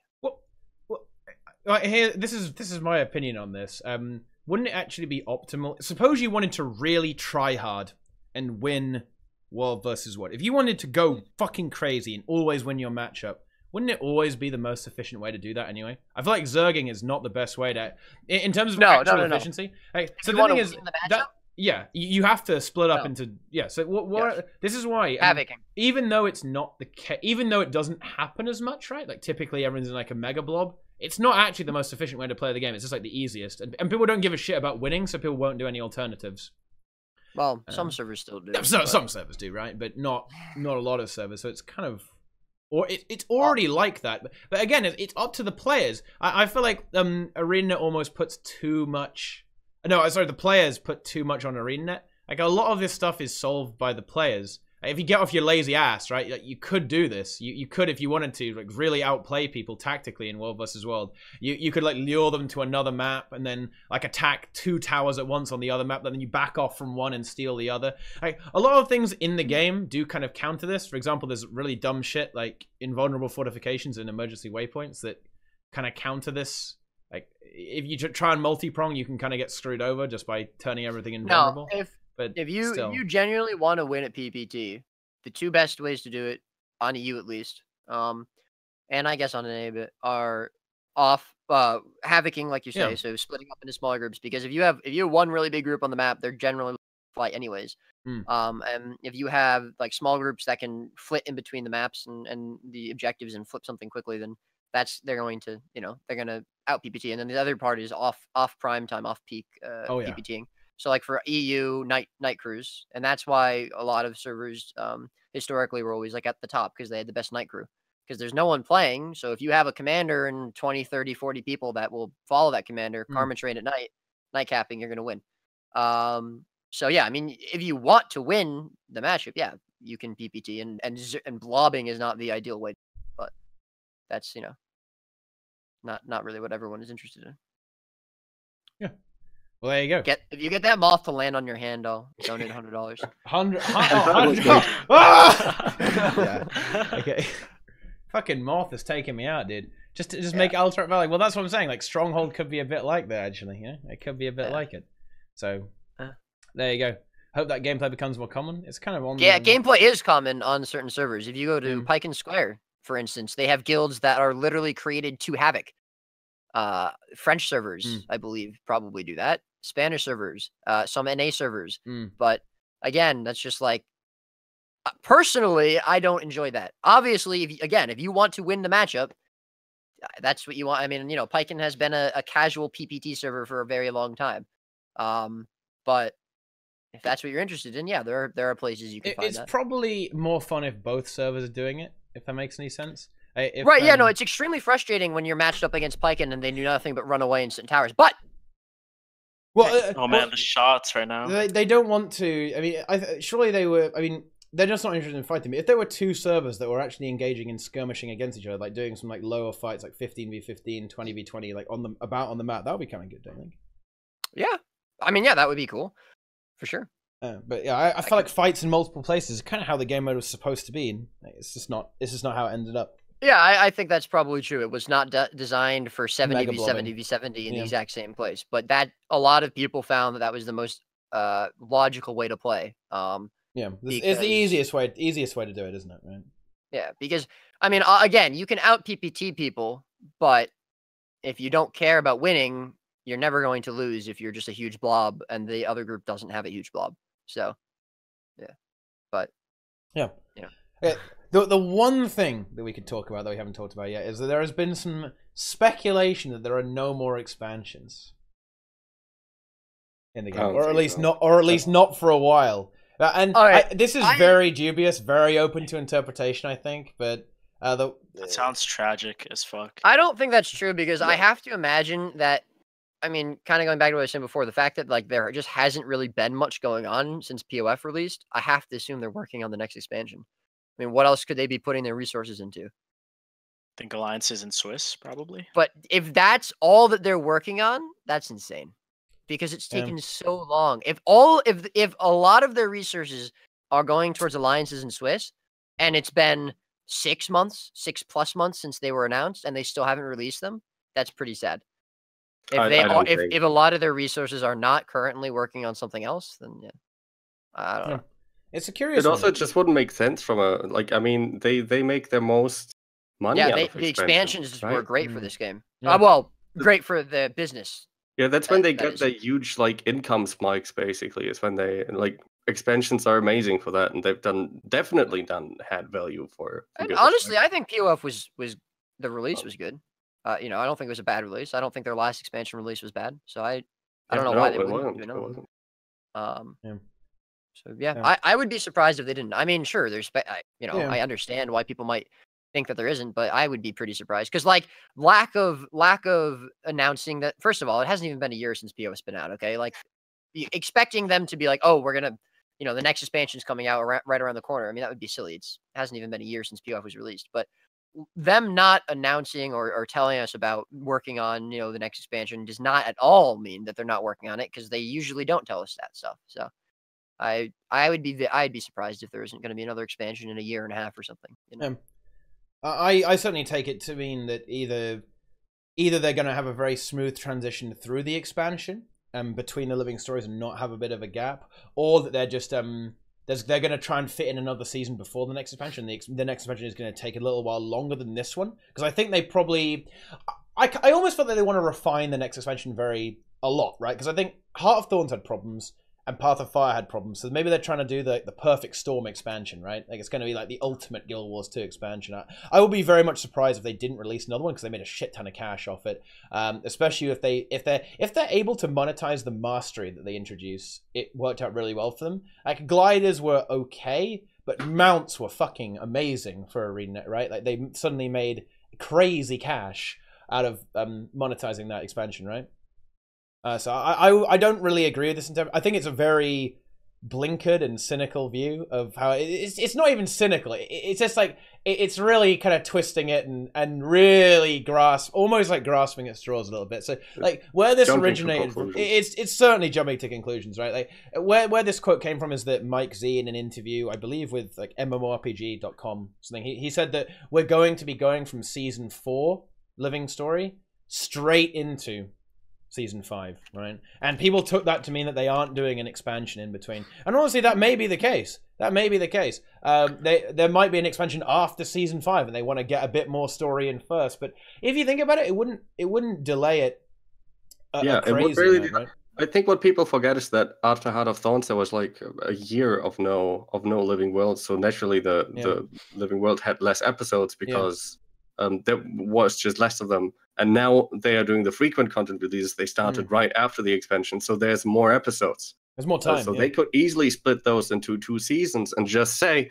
Now, one thing they did, for example, with the new Living World episodes is they're much more regionalized. They're all in the desert Elonian area, right, from a narrative standpoint. And because in the past they've done them spread out, and a lot of people, I believe, took issue with that, or I heard a lot of complaining about that. What I could imagine is that they're just going to say, well, all of this Living World season is in the Elonian area, and then at the end there's just going to be some big story impact that's going to like spread it out a little bit more, and then afterwards, and that's like already like the big difference. There's like some kind of story stuff that's going to happen that's going to make bring us to like a different region in the existing map or something like this, and then the next expansion brings us to Kantha. It's easy. I mean, it all makes sense. Yeah, I think what's more likely is that ArenaNet developer Roca. The next expansion is just going to take a bit longer, right? For example, if we look at the release dates for Heart of Thorns came out in October 2015, and Path of Fire came out about 2 years later, September 2017. Right, so if it's it's just going to be, instead of 2 years between expansions, it's going to be like 2.5 or 2 3/4, right? And I don't really think that's a bad thing. Like giving them more time to work on the expansion is probably fine. As long as there's stuff in between. But yeah, right? But this kind of claim that they're saying that they're going to keep moving with the living story kind of suggests that they will keep releasing content in between. I mean, yeah, but I mean stuff other than just living story. Well, yeah, I imagine there will be raids and hopefully balance and. Well, you'd hope so, wouldn't you? Yeah, you would hope so. I do as well. But I think that will end up like that, right? And. Worst case scenario, if they don't do an expansion, it could actually go forwards into a really interesting way. They could start releasing content, right? So suppose they aren't going to do any more expansions. Do they want to release any more elite specs, right? And how would they do that? They'd have to do it in some kind of like mega balance patch. Think about it. It's not like they have to wait for an expansion to release elite specializations. They could do it. They could even release them one at a time, even potentially. I think it's just too big a selling point for expansions. That's the big selling point of expansions. That's why you buy Heart of Thorns. I mean, they introduced you're a Masters PvP and the main. new Elite specs with Heart of Thorns, and they introduced mounts. It's a and the new big Elite selling specs point. with Fire. I'd be pretty surprised. Yeah. I mean, that was like the majority of the content with the expansions, right? Like the It's rest one of, of the main reasons a lot of players even buy some of the expansions. It's like if you go into a PvP stream and you ask, should I buy Heart of Thorns? The answer is most likely going to be, yes, you want if the you want to play specs. Rev, or you know, whatever. Like I have the only account I would have bought the expansions for is probably my main account if I didn't need it for Elite specs.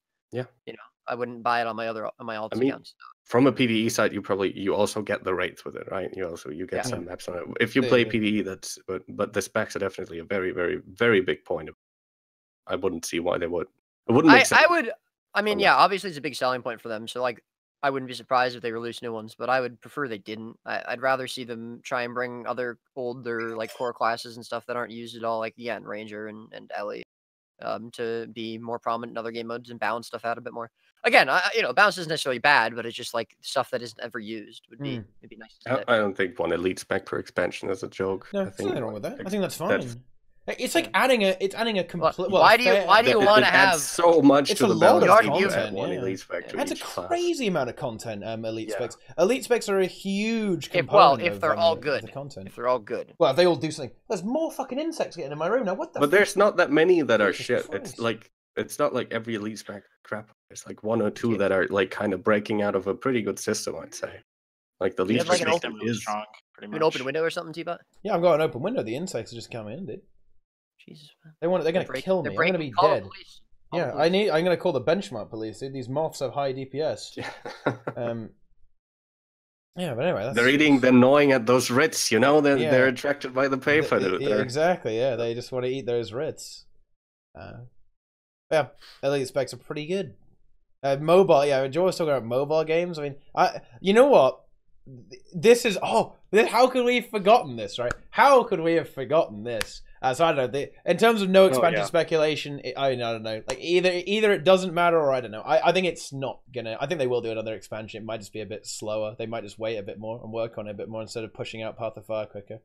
But I don't know. That's just how it seems. I think people are just I think the community in Guild Wars 2 has a tendency to be a bit doomsayery. Like it's a bit everyone here is a harbinger of doom. It's so very, very scary, right? But I think it's not really that bad most of the time. But there is one more thing that we can talk about, boys. The home instance they're putting in the game, okay? The player housing, basically. Well, I think it's garrisons, dude. They're doing they're doing Farmville. They're bringing Farmville to Guild Wars 2, boys. Okay? Get ready. What? I don't even know what you're talking about. Oh, did you not see this? This is where you got to watch the anniversary video. There's going to be in the sun sphere. There's a sun refuge, right? And it's player housing. You can go and unlock NPCs. It's customizable for your player, okay? And you'll be able to interact with various NPCs and upgrade this instance. Well, it's I don't know if you're familiar, but sounds like an RP thing or something. Yeah, it's kind of like RP, but I think it will have like some repeatable stuff to it. I suspect it will be like garrisons in World of Warcraft, if anyone's familiar with that.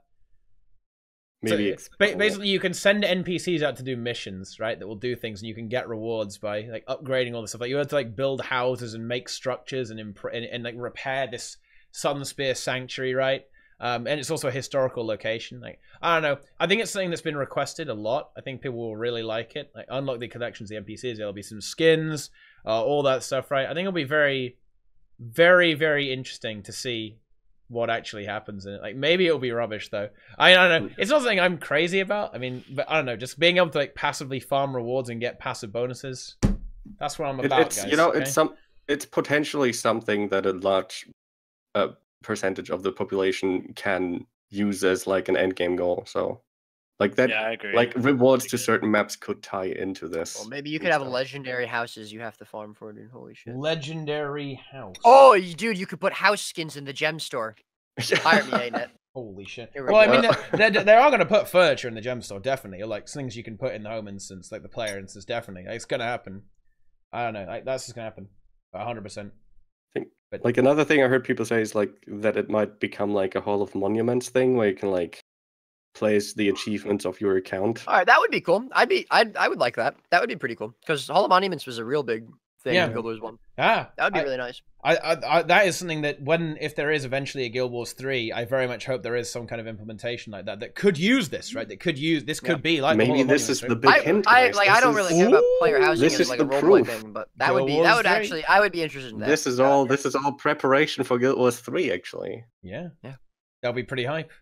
I think it's quite an exciting idea, and I hope it works out well for ArenaNet. I think it could be good. I think it will certainly engage kind of the more casual player. I think it's mostly aimed at that audience who are into that kind of thing, like a bit of RP, a bit of RP element to it, but also some stuff that you can kind of dip in and kind of almost have the game play itself for you. That's what garrisons are a little bit, and I think it's a great place. It opens up a whole big opportunity of new rewards that can be added to the game, which could be like, like that one prestige thing in there could be a raid reward, one of the big prestige items in there. One of the big items could be like a farmable open world thing, and could hence enable them to actually put something that's worthwhile doing into a map like this. So are they going to scrap home node instances with that, or mix them, or like what happens with those? Because they should be the same thing, right? Home node instances. It's almost going to be like V2. It's kind of like home instance V2 almost. I imagine they're going to have a lot more. I think they're going to have a lot of tech on it, right? That will allow it to do more things in the home instance and make it much more customizable. I think they'll go more along the like actual player housing route rather than home instance, which is just like you like dump some NPCs and gathering nodes here. Yeah. I mean, they have to at the same time not devalue the home instance, right? They don't want to make the home instance a big meme or something, and it can't be the same thing as well. So it has to have some kind of special use. But there's actually one more thing we haven't talked about, and chat has actually requested this twice now, and that is a certain mobile app that ArenaNet is cooperating with. Oh, this thing! Oh my! To market their game. It comes with beautifully refreshing beverages. Yeah. I think it is bubble tea that this is. Yeah. Kung Fu tea, dude. It's a bit of a fiesta, isn't it, right? Isn't it a bit of a fiesta? It's a bit buggy, as I understand it, right? I heard, I haven't actually tried it myself. I just heard people that the actual app is actually terrible. And that is not very good. Yeah, it's weird. I don't know what's wrong with it. That's good. That's good. And I would kind of like to get a free alt account, okay? Free alt account, dude. That is easy daily reward, Chess, okay? It actually has some crazy rewards to it, right? That thing. Well, one guy got 32. He got 32 accounts out of this. I mean, that's crazy. What the fuck? I mean, accounts. And also, I found like it was like a crazy... To me, personally, this is a crazy reward. The Guild Wars 2 outfit. Yeah, I think this is like one of the really special reward things that only very few players up until now had. Or like only like the oldest of veterans basically would still have this from like release events and stuff. And I personally, I was so psyched when I got one through Gamescom. I was like, wow, this is a great event for community game events like this. And that is I think that is a huge reward for those. Yeah, absolutely. It's like I feel like it's almost. Do you think it's a well? It's a good reward. Do you think it's too much? Yeah. No, I don't. I think that bringing back that's been, people have wanted that back for ages, right? So you might as well do it with something like this. And honestly, that could have been the anniversary almost, right? Yeah. But to put it in, I guess in a promotion, maybe it's a bit excessive because it's like, oh, you downloaded an app, good job, buddy. So I guess everyone can have it. But I suppose it was like that back then, right? Like it was very easy to obtain. So I don't know. There you go. That's just how it goes. And George is bringing up something good. Deraya tweeted about this. Yeah, Twitch drops, Could this dude. be a Twitch drop? Yeah. I would love that so much. I think Twitch drops could be very good. Like Twitch drops carry games, dude. Pretty fucking hype. Yeah. I'd be down with that. It's like if you watch a Twitch stream, you can get items for that game in that stream. Yeah. Oh, right. And it basically would encourage people to watch Twitch streams. So yeah. I mean, ArenaNet should be doing that. They should get on that. They could easily promote their game really hard on Twitch, right? Just by doing that. And we're not doing so badly, okay, guys? You know, let's just go over here, browse. Let's look at the games. Where are we? Oh God. Okay, we're losing to fucking Realm Royale, man. Holy shit. Actually, we are doing pretty terrible. This isn't looking good. Oh no. We're losing to ESO. Are you kidding me? Oh god, what a disaster. Okay, we're getting wrecked. Talking about other games real quick, have you heard about the BDO drama, guys? Put the hashtag welcome to Guild Wars 2 back in your stream titles, because BDO has had some massive, apparently some item was added to the game that made it really pay to win or something. I know a lot of people are very depressed about this. Wasn't it already pretty pay to win though? I mean, wasn't that already but apparently, I don't know, I've been hearing this meme all day basically, that BDO did something that pissed off a large amount of their population. So let's go. Hashtag welcome to Guild Wars 2. Hashtag welcome BDO refugees. Yeah. Join us. All right. But yeah, I think that'll do it, guys. So it's been quite a bumper tea time, actually. Goodness gracious, nearly 3 hours. All that content, guys. Wow. Arena don't even need to put raids in the game. You can just have tea time. But anyway, I hope they don't. I'm not. If that's the case, I'm not coming anymore. That would be. Wow. I'd be so upset. If I have to choose, they got to stop catering to the elitists. Yeah, they really do. Okay, they really do. Anyway, let's get into that 2-hour world versus world discussion that we were talking about earlier. All right, so okay, here we go. But no, I think that'll do us, guys. Let's see. Let's commence the shilling, guys. Okay, hailing all the way from Team USA. Okay, quelling the recent uprising. Okay, Doom himself. It is Doom, aka what up? Naru. Tell us about yourself, okay, and what you're up to these days. I'm a casual PvX player, hardcore PvPer. Mm-hmm. I stream PvP on Twitch. That's about it. That's all, boys. There you go. Dunks Fools. Go click on those links, guys, to find people then. Moving over a little bit, it is the Benchmark Police, competitor for Miss Guild Wars 2. Shortly, anyway, okay? It is Roca. It's a hard competition, dude. It's a hard competition. Yeah, Deroira, dude. That's a serious Beautiful. competition. Yeah, she is a beautiful, beautiful lady, okay? Like, no one's going to deny that. It's going to be real hard, dude. But yeah, well, I'm a streamer. I'm a casual PvX player, but a hardcore PvE player, I guess. And yeah, go check out my stream. I stream a lot of open world lately because there's not much else to stream as a hardcore PvE player, unfortunately. So, yeah, come check us out. All right. There you go. And one of the most toxic players in the game, okay? Banned from Guild Wars 2. Banned from the partner program. Okay? No. Oh, man. He hates it. This guy hates laughs so much. He hates him, dude. He hates him. No. It is Roy. Yikes. Yikes. I like how you updated my icon to the Roygasm emote instead of the World vs. World Tower. It's pretty good. I like that, dude. It's pretty good, yeah. Are you gonna chill a little bit? If you are interested, you can buy an Amazon Prime account, link it to your Twitch account. You get Twitch Prime. You can sub to TeaPot for free once a month. Oh, well, you ask him to shill, and he shills. I'll take that. Yeah, okay. I don't mind that at all. And of course, that segues perfectly into me. You like this stream, guys? Follow the stream. You like the stream even more? Subscribe as well. Follow me on Twitter as well. Do it. Come back and watch every single day. We do raids and stuff. World versus world soon. We're going back, boys. Okay, we're going back. But anyway, thank you guys for watching. Okay, hopefully you enjoyed the stream. Follow everyone here. Watch everyone here. Subscribe to everyone here. YouTube, Twitter, Twitch, everything, all of that stuff. Get in on that action, guys, and we'll see you guys later. We'll see you guys around. Thanks for watching. You guys have a good day now. See you later. Yeah, Roy's gonna turn his stream. I'm gonna raid Roy because that's how it's going. Okay, so we just gotta. Oh, now there's me. There's two me's now. But anyway, thanks for watching, guys. See you later.